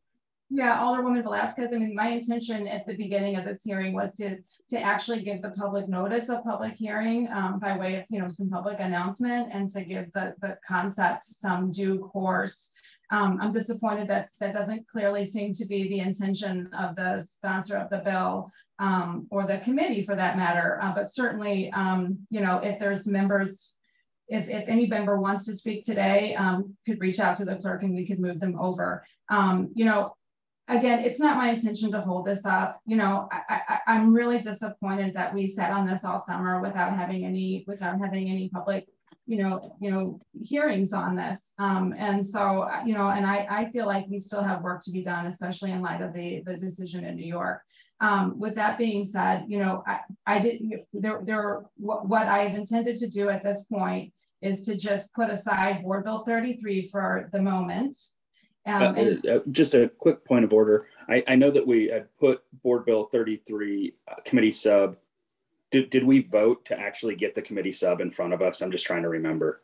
We did vote to get the board sub before Alderman Ryan. We did that at the beginning of the hearing. And what I was suggesting that we do to hear concerns about or questions on Board Bill 34 was put Board Bill 34 before us for that purpose. And if there is any members of the public, I don't feel comfortable moving forward. But clearly the committee feels comfortable moving forward without any more community engagement and without tightening up some of these other pieces.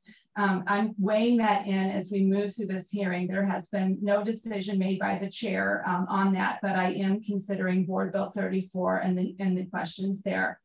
That being said, before we move out of Board Bill 33, it looks like Alderman Velasquez, your hand is still raised, and then I'll move on to Alderman Aldrich. Yeah, I mean, I would say I don't know if the clerk has received anything, but I think it just is in the interest of, I mean, I had people say they were going to try and make the Zoom meeting. I don't know if any of those people are on the call. I know sometimes in the interest of public comment, it's harder to get to 2 meetings than 1. So I would urge us, if there are members of the public who want to speak today, that before we move on to Board Bill 34, and yes, Madam Chair, I know this is at your discretion, I would urge us to hear any of those people if they're here. Thank you, Alderwoman Velasquez. Alderman Aldrich. Thank you, Madam Chair, members of the committee. I just want to echo a little bit of what some of my colleagues said. I know, I think it's important, like you said, before we move on 33, that we still take public input, just so people can have comment on that has taken place today.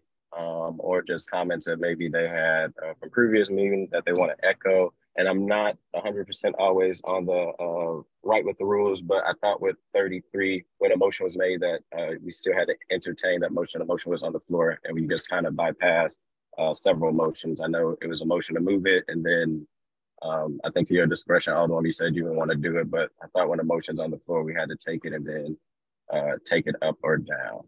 Alderman Aldrich, there wasn't a motion. There was a question about a motion on the table, on the floor, or on the floor of the committee at the time. I mean, I was expressing my desire as the acting chair of the committee I think it's, my opinion is that without real public notice, taking public comments is not, is sort of disingenuous in that we've really only given folks a couple of days. I would prefer to see a more robust, just one last hearing on and hearing from the public, especially given that just this morning a citizen group announced some changes they would like to see. I haven't even seen that. I haven't seen the bill or the proposed changes that they would like to see. Anytime a group of citizens organizes themselves to provide public comment to a public body, I think it's our responsibility to hear from that. But if members of this committee unanimously, besides me, want to move forward without hearing that public comment, it's clear to me that's not going to make much of a difference in this committee structure. And so I can be overruled in that way. I'm trying to be fair to the public and trying to be fair to the committee and hear all concerns.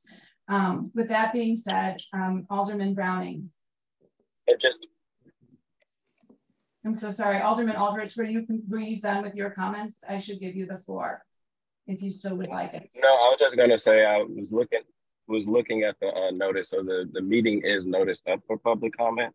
So we have the space to do that. And then just wanted to echo, understanding that you may not be in favor of it. And I get, like you said, you want the community to have more input. I don't think any members on this committee are saying they don't want to have more input, as there's been input around this way before.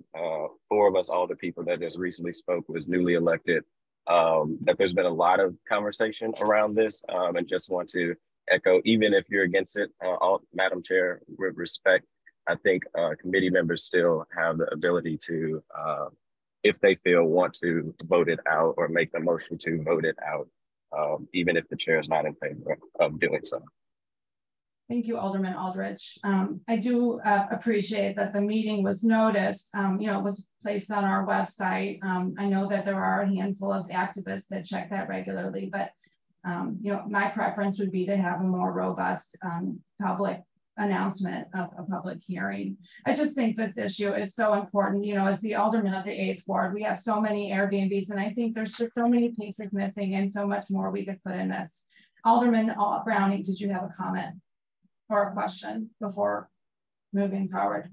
I just want to make sure that Alderman Aldridge is not driving, that it's a safety issue, and it's okay, he's the passenger. Thank you. Just wanted to verify. Appreciate you being safe. Plus he was driving a car from the UK on the left side. I wonder if we can proceed today, we should commit to one hearing exactly a week from today, and plan on voting on that. Make that very clear. I think that is the compromise that really would move this forward today in a way that would put an end date on this, express some urgency on this, allow the public to take in the bill. I think it's really trying to meet everyone's interests here. So with that, I'll make a motion to move to the side Board Bill 33 so that we may commence with discussion of Board Bill 34. Is there a second on the motion?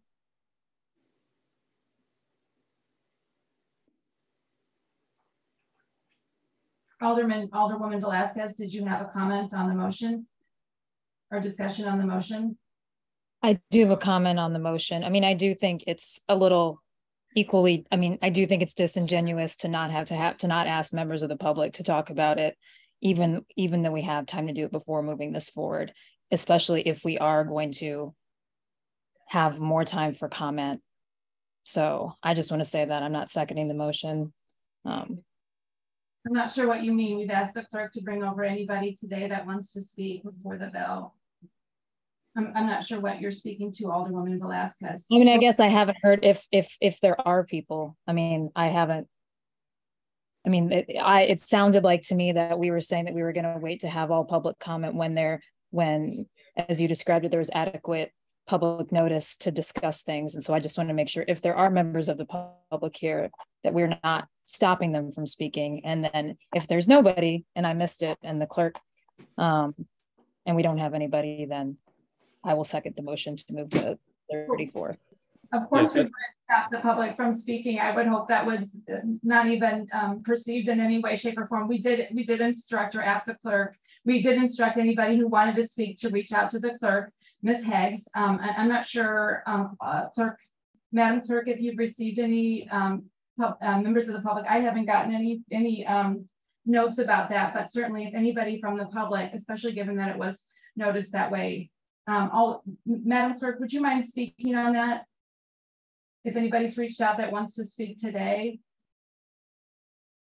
I'm not sure where our clerk has gone. There could be a breakdown here. I'm here. One moment. Yes. Ms. Heggs, do we have trying to get a clarification on what was happening? Because I noticed that Mr. Browning said he wanted to make a motion to move or to move board bill number 33 to the side. There was no second. But earlier in the conversation, there was Ms. Spencer, the chair, stated that she wants to hold board bill 33 in committee, which she can do as the chair without having to have a first or a second to do so. So I want to know, what are we doing, and are we going to move on to just public testimony? I guess my question, Ms. Heggs, are there members of the public that want to comment on 33? I see 3, yes. Okay, and I guess that was my question. If we can do that before we move on to 34. Okay. I withdraw my motion so that the public can weigh in on 33 at this time. Okay. All right. Thank you, Madam Clerk. If you don't mind, can you send all 3 over so we can swear them in all together at one time? Yes, I will. So sorry, Mr. Clerk.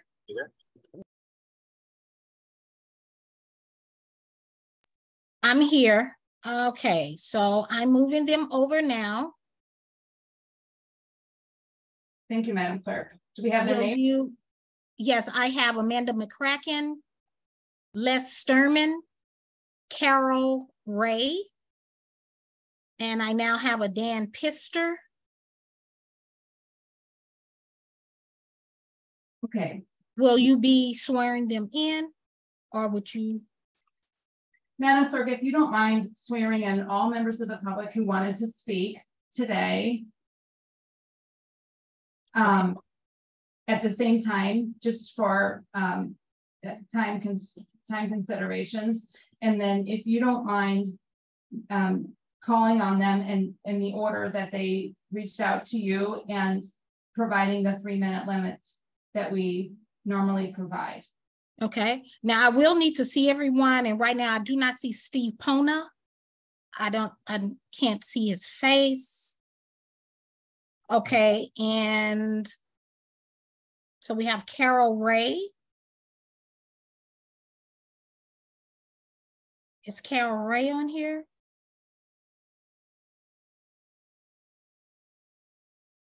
Les Sturman.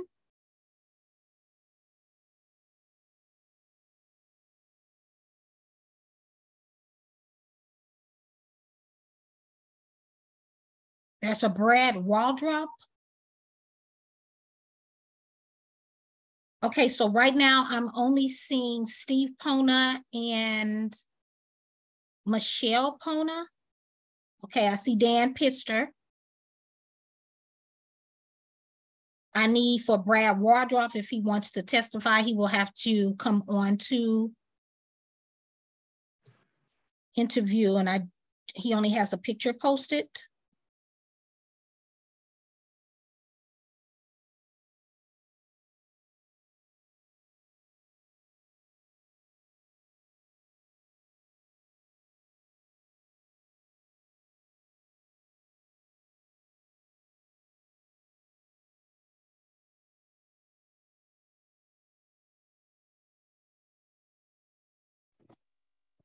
Can you hear me? This is Brad. This is Brad Waldrop. I know you want my video, but for some reason it won't allow me to go to video. One of my main statements is that we're fully not prepared to make public comment today because we haven't seen the substitute bill, nor have we been notified that we would be allowed to make public comment today. So I would agree with Alderman Spencer that we need to put this aside and give the public a chance to prepare. Thank you.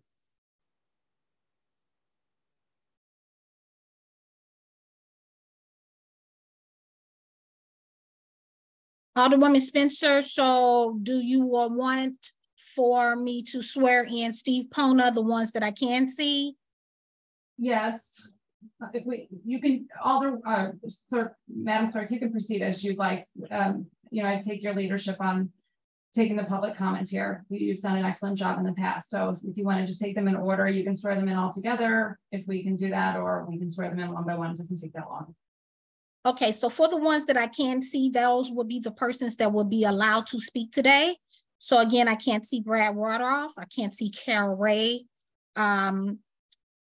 So who I can see is going to be Les Sturman, Steve Pona, and Michelle Pona, and Dan Pister. So those will be and Amanda McCracken.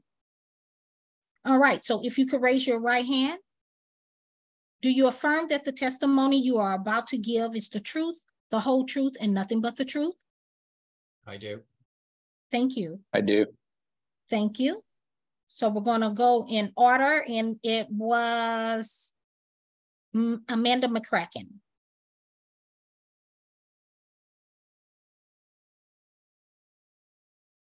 Rentals since 2018. And whenever I started my first short-term rentals, I've never had a trouble, never. They were no complaints, no problems. I've got a whole little corner there. I screen all of my applicants. I've always had a 2-night minimum. I do not allow instant booking. And I am a very responsible owner. I do not cram my guest into one room. I have maybe one of my rooms might have 2 full beds, just like in a hotel, actually 2 queen beds, just like in a hotel. All of a sudden, 4 or 5 years later, I'm getting lumped into the same category as these problem properties, which I understand, and they should be shut down. And the problem property down the street from me that I just found out about, that should be shut down. But that is not my property, and that is not me. So some of these regulations are going to put me out of business. And this is my livelihood. I've been here doing this for 5 years. I've invited everyone, all of the aldermen, the neighbors, to come over. Let me show you what I have. There's people there now that are moving from Texas to St. Louis, and they're staying there so they can move easily. There's no parties. I've never had parties, never had a problem.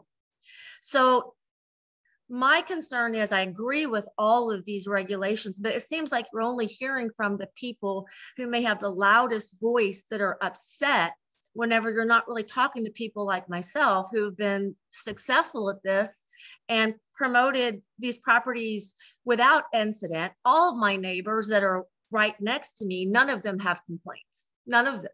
They actually talk to these. What makes a person better if they're only there for 3 days versus 30 days? So if I have someone there 30 days, then none of these rules apply. I'm not even charged a commercial rate. But if they're there 3 days, no matter how responsible they are, whether they're medical students from SLU coming back for a reunion or, whatever, all of a sudden they're bad. They can't stay there. And I have to follow the same occupancy as a long-term rental, which I don't feel is fair. If I'm going to be paying commercial taxes, let me have 2 queen beds in a bedroom where there's plenty of space. Or like in a kid's room, I may have like a trundle bed, or it's just, remember when we have these occupancy levels, most of these people are families. They have little kids. So we're talking babies that count as a person. We're talking 5-year-old toddlers that count as a person. I do agree with what you all are doing, and I applaud you all. And Ms. Spencer, you did a great job on the news the other night trying to combine everybody's opinions. But I feel like the people who are yelling the loudest are getting the most attention, and our rights as owners, who I've been doing this way before short-term rental was were popular. All of a sudden you're putting me out of business and I have to figure out, okay, now what am I going to do? So I feel like it should be a case-by-case basis. I agree with these large companies coming in. I am an owner. I live next door to these properties. I'm there. You can look at my reviews. Never had a problem. I mean, never.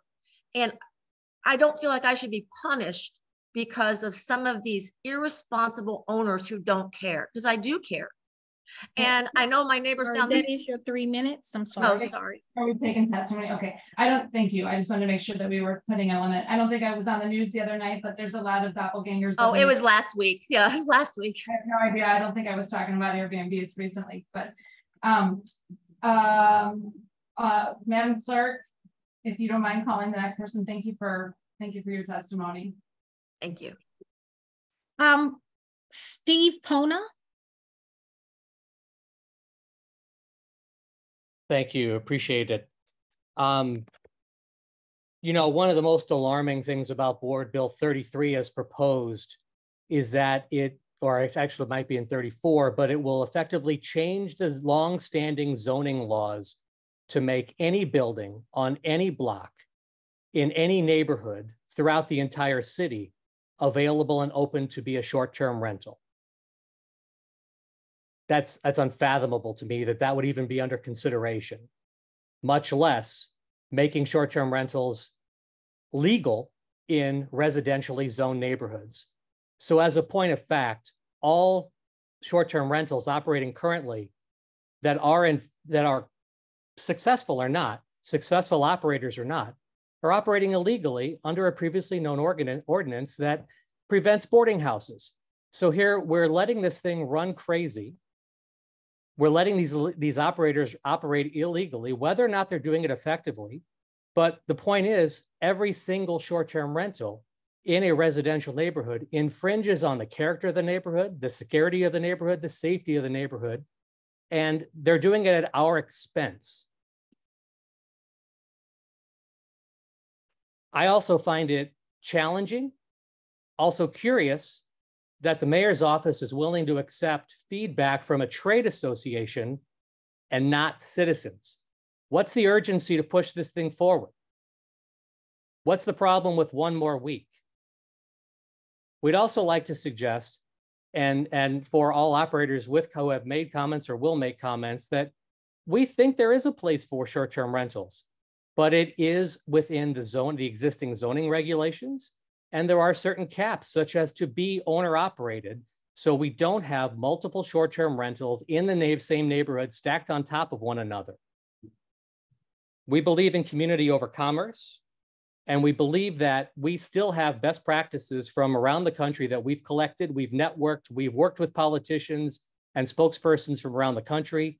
We have a long list of things that we'd like to present to the committee. We appreciate your consideration.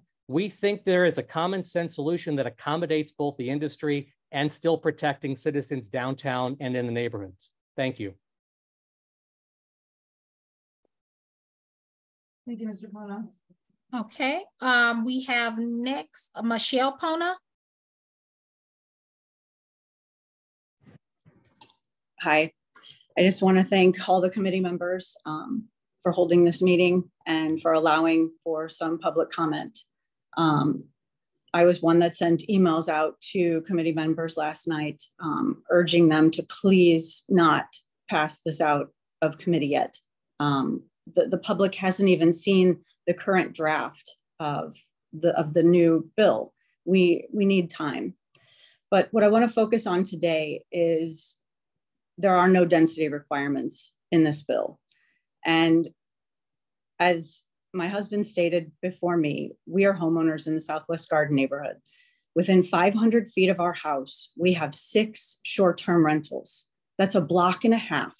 We have 6 properties that are 3,000 square feet or more that have been taken out of the housing stock and are being used as hotels. Since I spoke last, I spoke to all of you during the June hearing in person. Back in June, Southwest Garden neighborhood had 76 short-term rentals. As of yesterday, as of AirDNA's data, there's 124 in Southwest Garden. We are losing our neighborhood to these transient hotels. The committee needs to take a look and consider the quiet enjoyment of the people who live here, of the homeowners. There are more homeowners than there are short-term rental owners. We need our rights protected. We need our neighborhoods protected. To me, that is the most important part of all of this. My husband and I have been city residents for I've been a city resident for 20 years. My husband has been a city resident for over 55 years. Our rights need to matter. I want to come home to a safe place. I want to come to a neighborhood. We purchased in a residential neighborhood. We want our neighborhood to stay residential. If we wanted to live next door to a commercial property with people coming and going 24 hours a day, we would not have purchased a home where we did. Again, I'm going to sum it up by saying, please don't pass this out of committee today. Please let us work with you, hear what we have to say. Thank you. I appreciate your time. Thank you. We have Dan Pister. Yeah, hi. Thank you, everyone. I do echo the concerns that others have made in regards to not passing the bill out of committee at this time.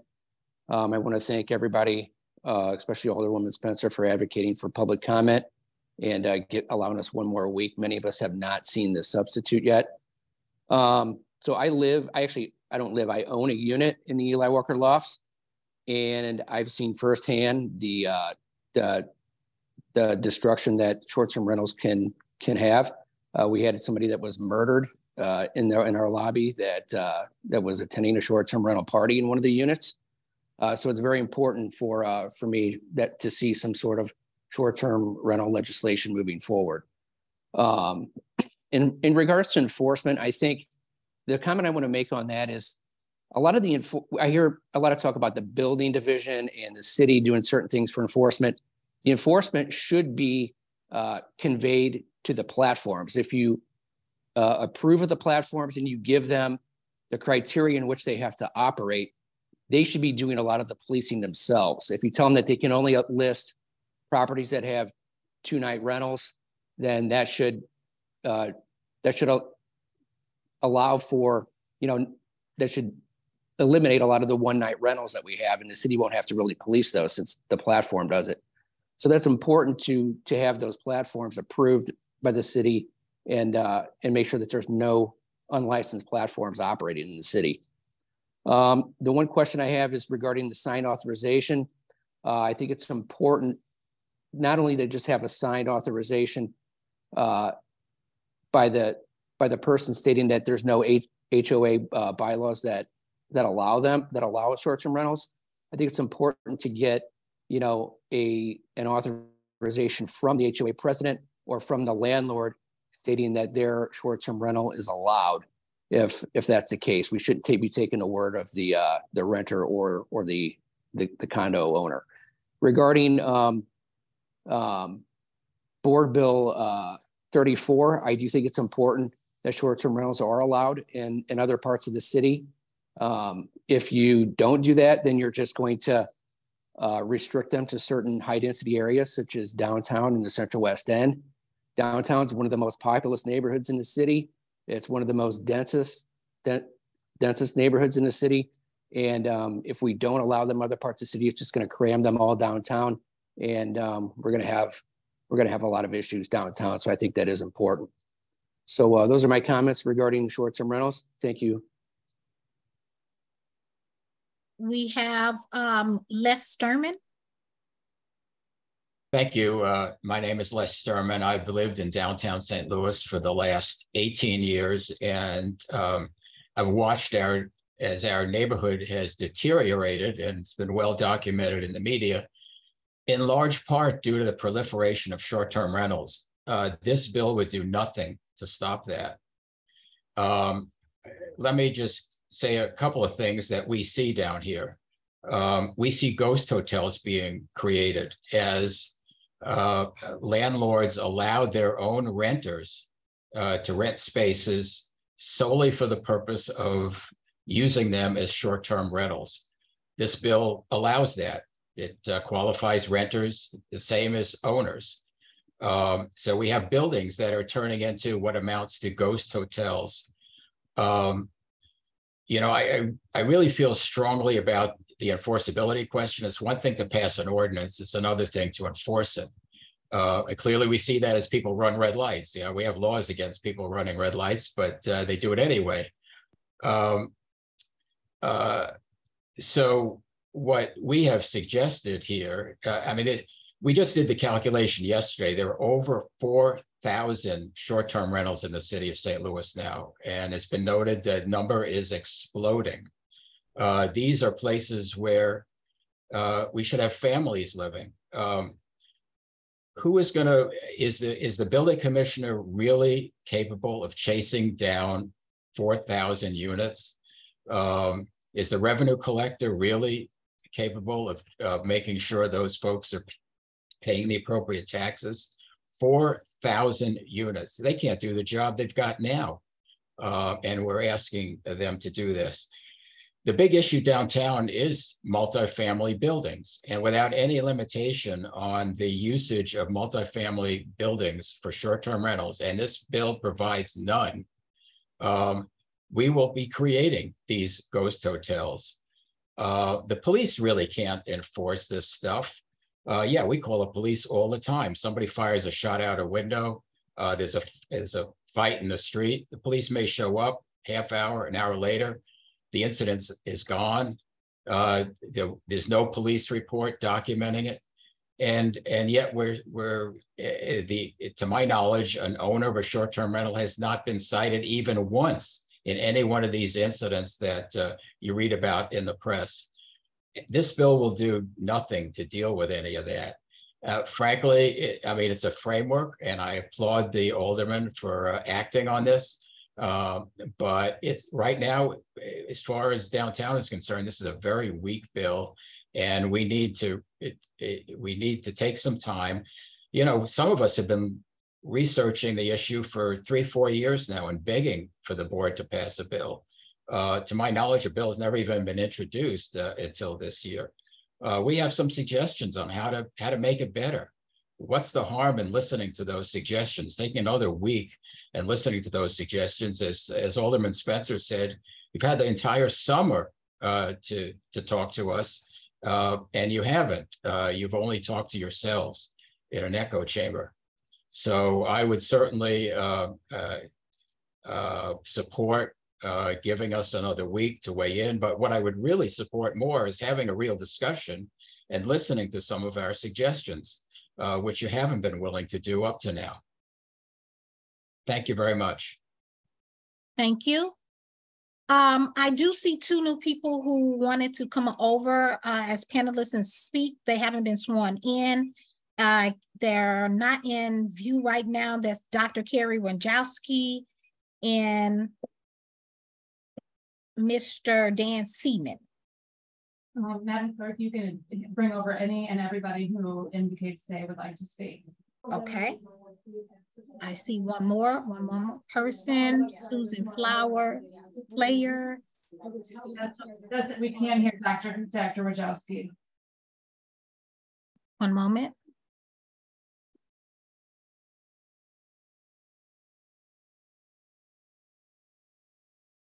Okay, so Susan Flayer and Dr. Carrie Wojciechowski. I can't see your faces.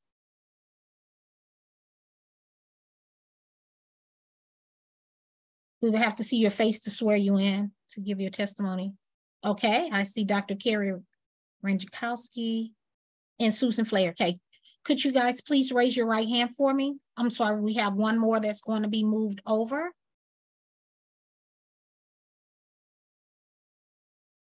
Marvin Nadiv.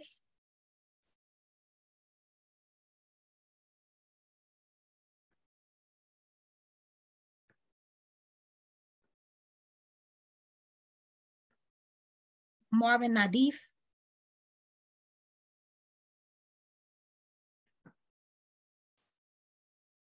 Okay.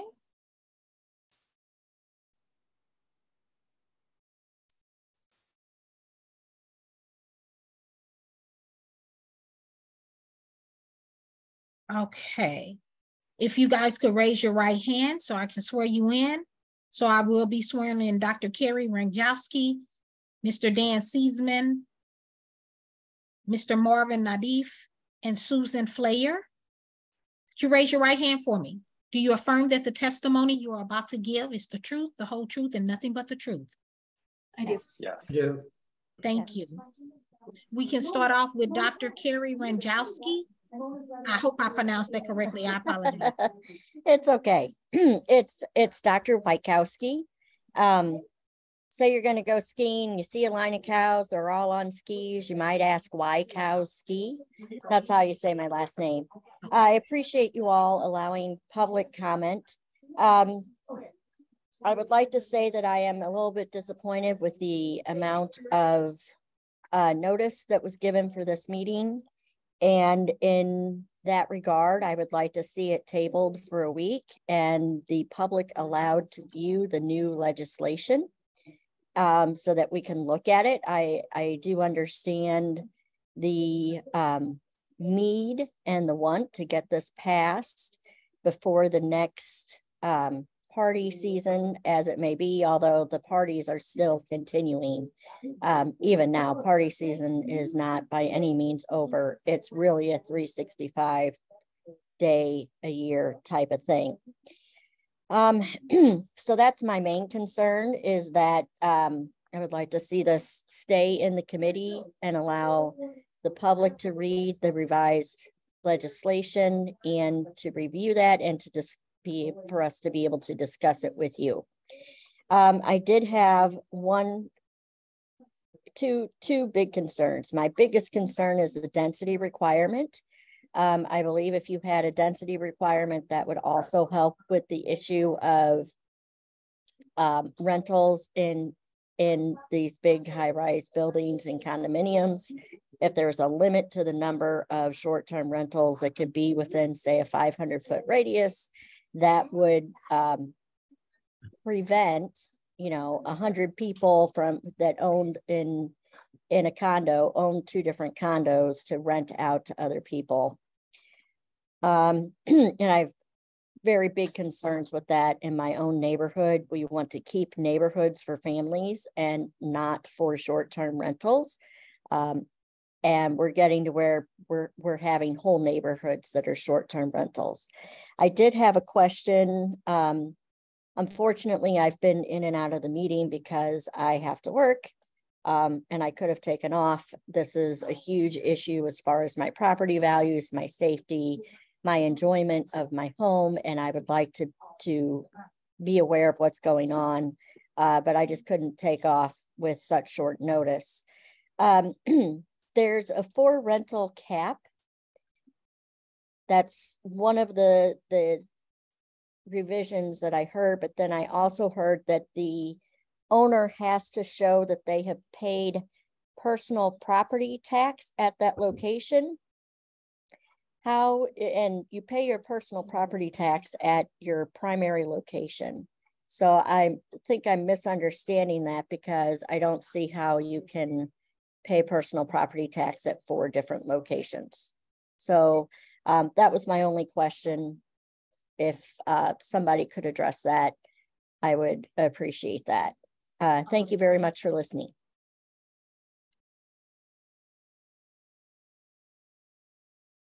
Thank you, Dr. Wykowski. Madam Clerk. Okay, we're going to move on to Mr. Dan Seisman.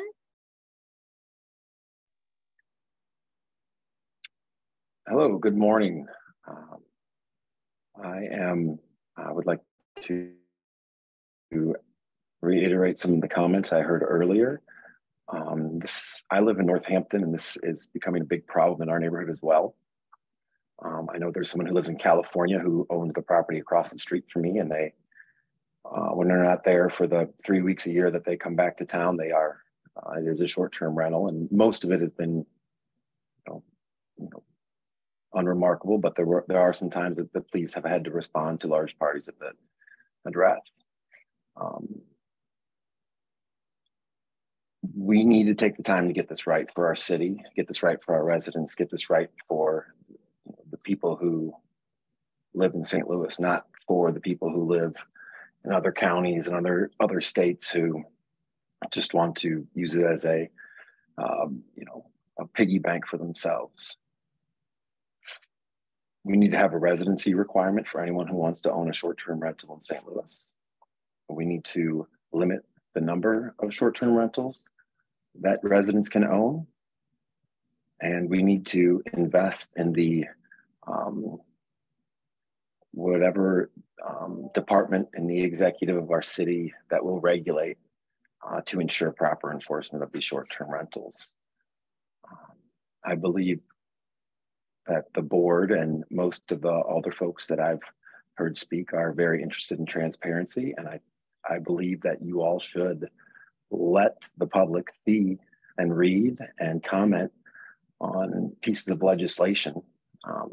As has happened before at the Board of Aldermen, there is a substitute at the last minute and no one knows what it says, and it's passed, and we don't even know what's going on, and there it goes. So thank you very much and have a great day. Thank you. We have Miss Susan Flair. Hello.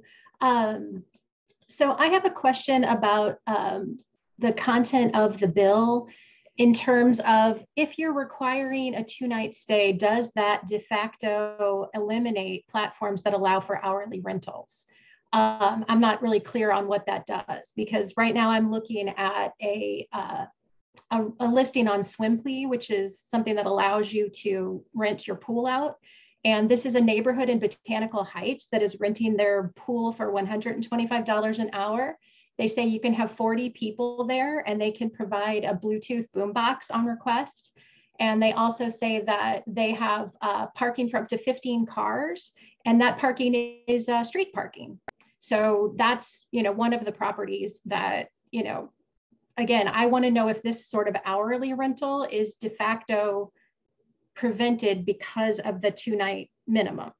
That's a specific concern to me because the Airbnb on my street has a pool and everybody who comes to it is extremely disruptive. And so that is a major point of concern. Like everybody else here, I agree with what they've said, that I don't think that this should pass out of committee today. Not showing the amended bill to the public before you do this, I don't think is appropriate. And that's it. I will give back the rest of my time. Thank you. We have Mr. Marvin Nadif. Hey, can you hear me? We can now. Good, yeah. The name is Marvin Nadif. Thank you very much. I want to express my appreciation to all of the aldermen who are devoting time and best intentions to this. This is a complex problem, like Alderman Narayan said. There's lots of moving parts. And I think we need to take our time rather than rush through a substitute that the board has not allowed any of us, the citizens advocacy group, residents in the city, to review, to offer comments. Alderman Narayan was elaborate about saying how much robust public comments we've had, and they incorporated 40 or 33 changes into the bill. That's bogus. I don't see any of the public comments, the important public comments, the substance of public comments reflected in what was represented about the substitute this morning. The primary point is that the bill as written with a substitute will allow short-term rentals anywhere, anytime, everywhere in the city. And the residents are strongly opposed to that. I don't know how many examples we've given to the board that is not a good public policy for the city of St. Louis to place tourists in priority over our residents. A second major point is the fiscal note on the on the Board Bill 33, which I don't think has been changed, anticipates 800 permits. That's what we're going to staff up for. We've already had indication that there's over 4,000 permits. Is the objective of the bill to cram down 4,000 permits into 800? Or how is the staffing going to accommodate that? And the most important point about enforceability is what they call platform accountability. I'm an attorney. I've looked at lots of other bills. Listen, Airbnb sues everybody. We need to get the public policy right and then be prepared to defend it. If they want to sue us, let them sue us. We owe Santa Monica a lot because they required short-term rental platforms to provide data. That's what we're relying on, that decision. And we got the city of Arlington to thank for going into litigation with the industry and being successful. We owe that to the citizens of our city to be willing to get the public policy right. And if Airbnb wants to sue, let them. We've got to defend our public policy, but get it right. Take the time to get it right. You're rushing this through. It's just astonishing that the board has performed in this way. I think it's embarrassing when you're setting public policy and affecting our housing. Remember, the short-term rentals convert existing housing. They're not creating new dwelling units.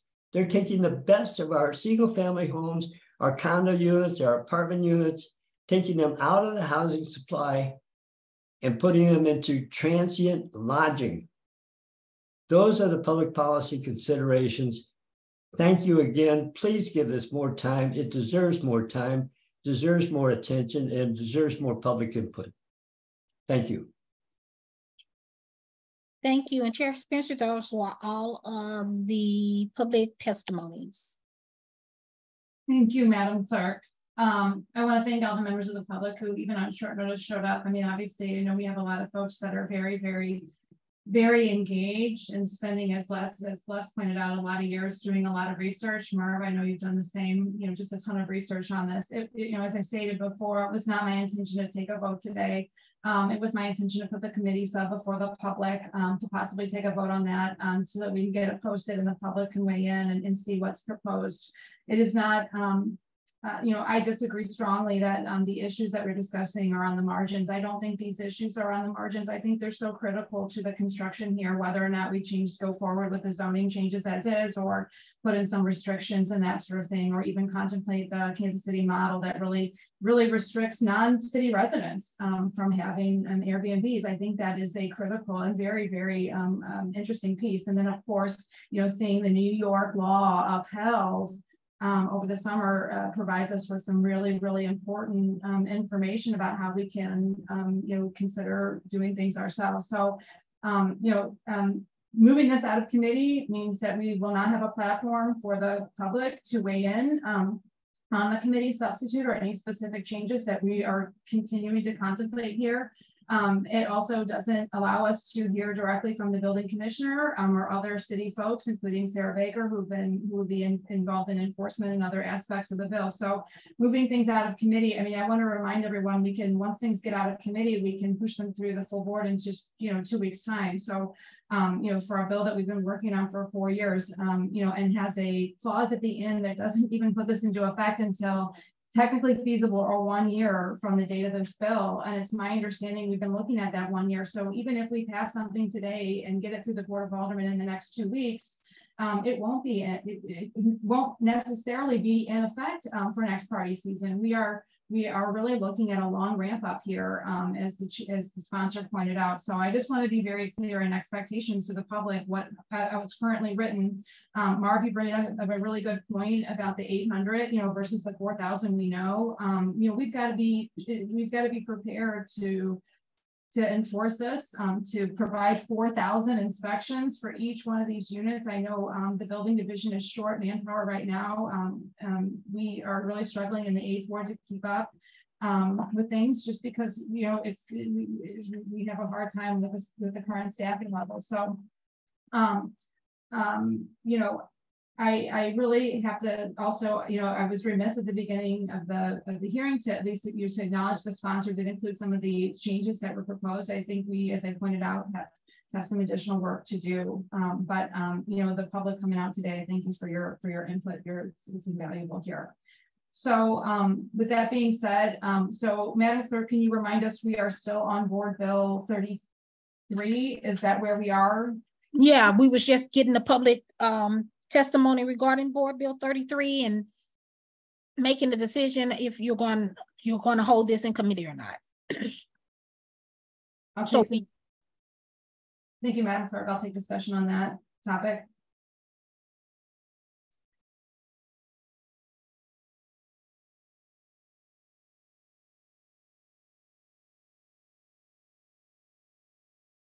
Okay, so maybe I think it would be instructive to the committee to hear from Alderman Browning on Board Bill 34. Alderman Browning, did you have discussion on Board Bill 34 that may inform our decision on Board Bill 33, or or is it completely separate in topic? I know these bills are interrelated and very interconnected here. Yeah, I think it's germane to 34, having to do with the zoning. So let's put one to bed and move to the other if we could. So I think that because they're so interrelated, perhaps we can put Board Bill 33 on hold so we can just hear a discussion on Board Bill 34. I don't think it makes sense to move one without the other. So before making any movements, I would prefer to hear from any comments on Board Bill 34. So with that, I'll take a motion to put Board Bill 34, Board Bill 33 temporarily on hold and Board Bill 34 before us. I motion that we hold Board Bill 33 in committee at this time for a meeting 1 week from today to discuss and hear public comment and proceed with discussion on Board Bill 34. Before we consider that motion, I did have a question to Clerk Kennedy regarding the public posting of Board Bill 33 committee sub, if it's feasible to post that without taking a vote on just the committee sub. I think it's important for the public comment and that they have the actual committee sub. So maybe rather than hearing a motion on to move it entirely to next week, if we could just put it on hold right now while waiting to hear back from the clerk. And Clerk Heggs, if you don't mind reaching out to Clerk Kennedy, I copied you on that as well, just for clarity. I mean, I think important in hearing from the public is, as many members point out, they want to see the committee sub. So I'd be willing to entertain a motion to pass that if that's the necessary step to get that in the public domain. Okay, one moment. But we can, in the meantime, entertain a motion to put that on hold and so we can hear comments and put Board Bill 34 before us. We can always come back. Alderman Browning, would you make that motion? I'd like it to be clear that we will get the committee sub up on the website so the public can review it, and I'd still like to be able to set that date. So are we able to get confirmation that it will be available by the end of today? What I'm suggesting is while we're waiting for clarification, we simply put it on hold, not hold till next week, but rather just put it on hold so we can revisit it during this hearing after we hear your comments and while we're waiting to hear from Mr. Kennedy or Clerk Kennedy on it. So if we could amend your motion to just put it on hold, so we can put Board Bill 34 before us, get your comments on that so we can come back to Board Bill 33. Yes, renewing my motion to put Board Bill 33 on hold so we can discuss Board Bill 34 at this time. Thank you. Do I have a second on the motion? I'll second it. Alderman, please proceed. Trying to get us out of here as well. Would you like me to proceed on 34, you're saying? Sure. Oh, I'm sorry. Yes, I should have clarified. Okay. So Board Bill 34 is a companion bill to 33. It's kind of inextricably tied to 33 and only goes and 33 would only go into effect upon passage of 34. My apologies, Mr. Narayan. I don't mean to interrupt you on Board Bill 34. Chair Spencer, I was speaking with the clerk Kennedy. He's going to get some verification on the testimonies to be posted. But during that time, I needed to just be clear. There was a motion made by Alderman Browning, correct? Who seconded that to hold Board Bill 33? I did. I did. Okay, thank you.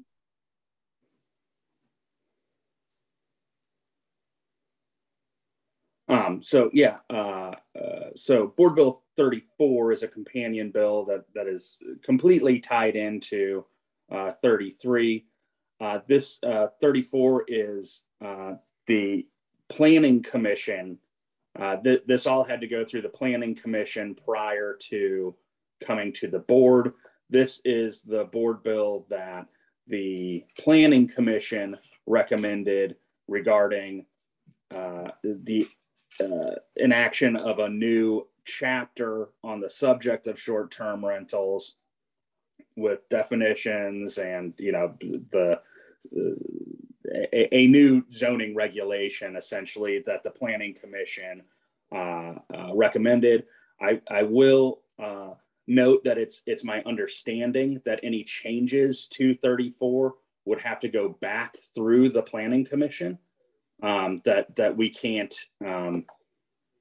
make changes to 34 without the Planning Commission recommending those changes, or else the Planning Commission would have to adopt those changes. I can get more clarity on that if there are changes to it, but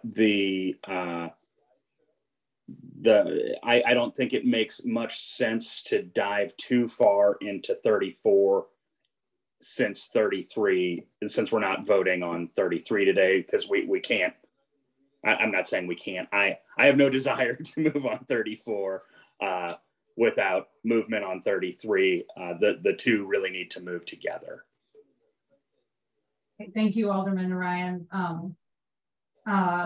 If you don't mind, would you request an opinion from the city councilor on that? And I don't know if the city councilor has weighed in on Board Bill 33 as well. We talked a lot about a hypothetical litigation, but her opinion on the board bill as it, of the committee sub as it stands, I think would be very helpful. And I know she's been very generous in providing her input on other bills. Sure. Okay, thank you. And with that, I'll turn it over to committee for questions on Board Bill 34.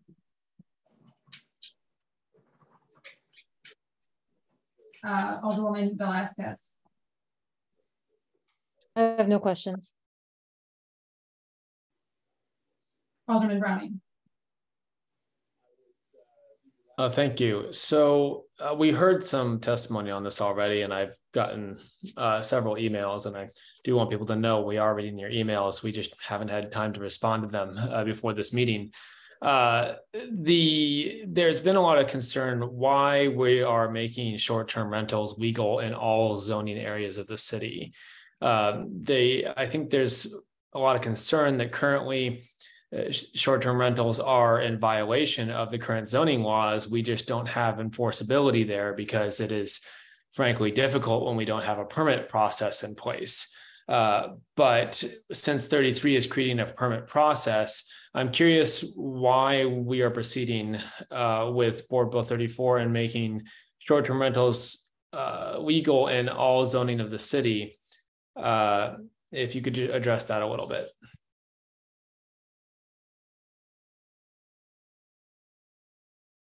Sorry, I had an issue unmuting myself there. So this board bill is what the Planning Commission recommended. This is not a board bill that this wasn't my idea. This is the Planning Commission's recommendation on how we move to regulate essentially short-term rentals. We knew that there needed to be some updates to zoning.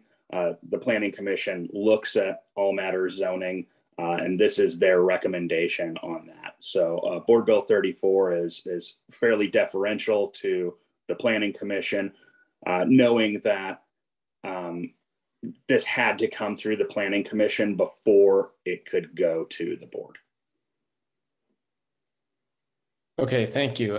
Perhaps we can get someone from the Planning Commission who might be able to speak to that in further detail for next week's meeting. I think that we do owe it to the public, just the number of questions we've gotten about this, to explain why we are taking this approach.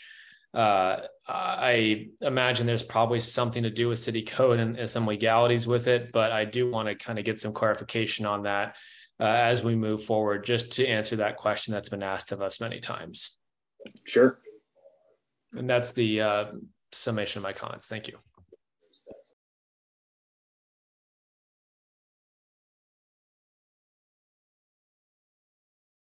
Thank you, Alderman Browning. I think it might be really helpful. I mean, I want to put a hard stop on this so that we can move this forward and not hold this up any longer than we need to. You know, if considering that we're going to have another hearing next week on both of these bills, I want to just, you know, Alderman Ryan, I will give you my full list of things I put together over the last 48 hours on some changes I think that would be very helpful to the bill, as well as some comparisons to Kansas City. If we have other speakers that we'd like to come, and I think it's important that we consider getting the committee sub before the public as well, so that we can just take one more round of public comment and then try to make sure that we have a bill that we can all kind of buy into. I'd also respectfully ask that the folks that came before us that mentioned that they've done research, that we meet with them in the next week and at least, you know, hear what they have to say in a constructive manner. You know, so that we can maybe consider some of the changes that they have done so much research doing. I mean, it's incredible to have lawyers who are volunteering their time to help us make our laws better. I know I don't have an infinite amount of time to read every single bill across the world, and you know, was just over the last 48 hours kind of digging through the Kansas City bills and some of the other things that have been going on in the New York stuff, and it's very, very hard for us to do as a small body. So leaning into those would be very, very helpful. So I'm going to respectfully ask that this committee, if there's individuals in particular, including the Planning Commission or other folks that you want to have present, they don't want to have anything left on the table for next hearing that it will push us back even further. So getting back with the sponsor, myself, and the clerk to make sure we have all those ducks in a row. And anybody in the hearing at the very beginning, so we're not moving folks over, so we can move this expeditiously through it, would be very, very helpful. So having that advanced notification would be helpful. And then I think with that, what I'd like to do, if it's okay with the sponsors, move back to 33 and then take a vote on the committee sub so that we can properly post it, or unless we've heard otherwise from the clerk. I haven't gotten any response to that. Madam Clerk, did you have any comments on how we can make sure that we put the committee sub before the public? The clerk is on now. He's going to go ahead and address that for you. Thank you. Okay, Mr. Clerk, would you mind addressing the question about how we can make sure that the public has access and is posting on the committee sub? Yeah, thank you. It is possible to put it on the website. The only problem is that every action related to a bill is tied to an activity. For example, when a bill is posted onto the website, what is it? So one of the possibilities is that it's being first read, or that it is being reconsidered, or that it has been substituted, or that it has been amended. And each one of those activities are tied to the different postings of the bill. So we'd have to figure out, there's no posting or no activity on the website as it is designed that says a committee substitute has been introduced but not passed. There's no way to clearly show that on the website. So we have to be creative. We can get it on there, but it'll have to be creatively placed on there how it will show up in the posting.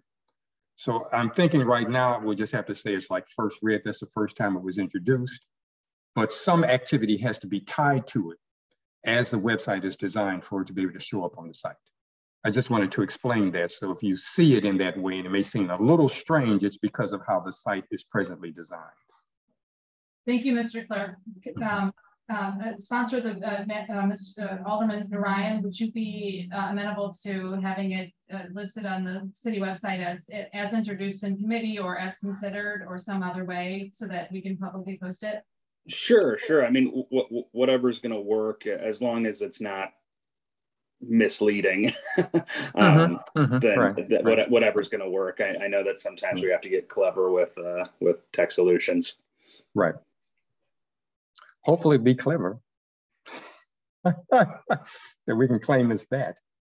But the idea is that we can get it on there, just figuring out under which activity will that have to be placed. That's all. That's all I had. I just want us to be clear, so when you see it, you won't think it's just strange. It's just how it's structured. Sure, absolutely. Okay. Thank you. So we will get that posted, and we are respectfully requested all members of the committee, if they have any additional thoughts for Alderman, the sponsor of the bill, Alderman Narayan, we'll get those to you in the next 24, 48 hours so that we have due time, and that we consider meeting with the members of the public that have identified themselves as, and consider the changes that they've outlined. And with that, do we have any further discussion on Board Bill 33 or 34?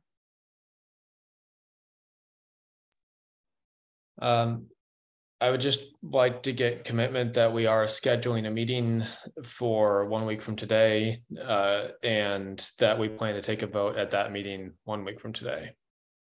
Thank you, Alderman Browning. I am committed to having a meeting at the regularly scheduled Transportation and Commerce Committee hearing time, 9 a.m. on Tuesday, the following Tuesday. The only thing that would bar that is unavailability in some way from the staff, if that's okay with the sponsor and everybody else. And we works for me. That works for me. Okay, and just to be clear with everybody, so we all know what to expect, we do plan on taking a vote after hearing additional public comment at that time. I think we would entertain motions, but I think to prescribe votes is kind of a difficult thing to do, but certainly I think we should be open to considering a motion to take a vote on that at that time. That's fair. Yes, Alderwoman Velasquez, my apologies. I mean, I think we're asking in good faith that I mean, I know there's been a little bit of confusion about the actual rules and whatnot, as far as if the chair can entertain the motion, but I think I don't want to interpret what Alderman Browning is asking. What I'm asking is that we, in good faith, ask that if we have a moment for public commentary, if we're pausing voting on this today, that you as chair will entertain a motion next week to vote on it. Alderman Velasquez, that's what I just indicated. Yes, I mean, I think to promise a vote, we should make sure that we all feel confident in that. But yes, so and a motion will be entertained. Thank you. Yes.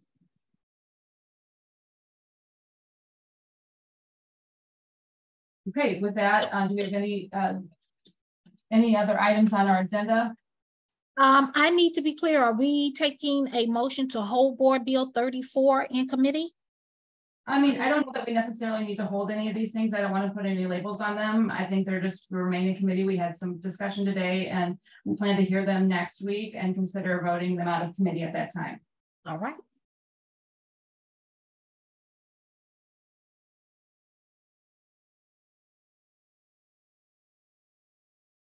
With that, we have no resolutions so that expenses of line item 4, we have no resolutions for review, committee discussions. Was there any written testimony we should acknowledge, Madam Clerk? No, I have not. There was none. Okay, I'm unaware if there are any excused aldermen, but I think everyone was here with the exception of Alderwoman Tyus, who I believe was removed from the committee. Yes, correct. And with that, I'll take a motion to adjourn. So moved. Second. Hearing no objections, that we are adjourned. Thank you. We'll see you next week at the same time.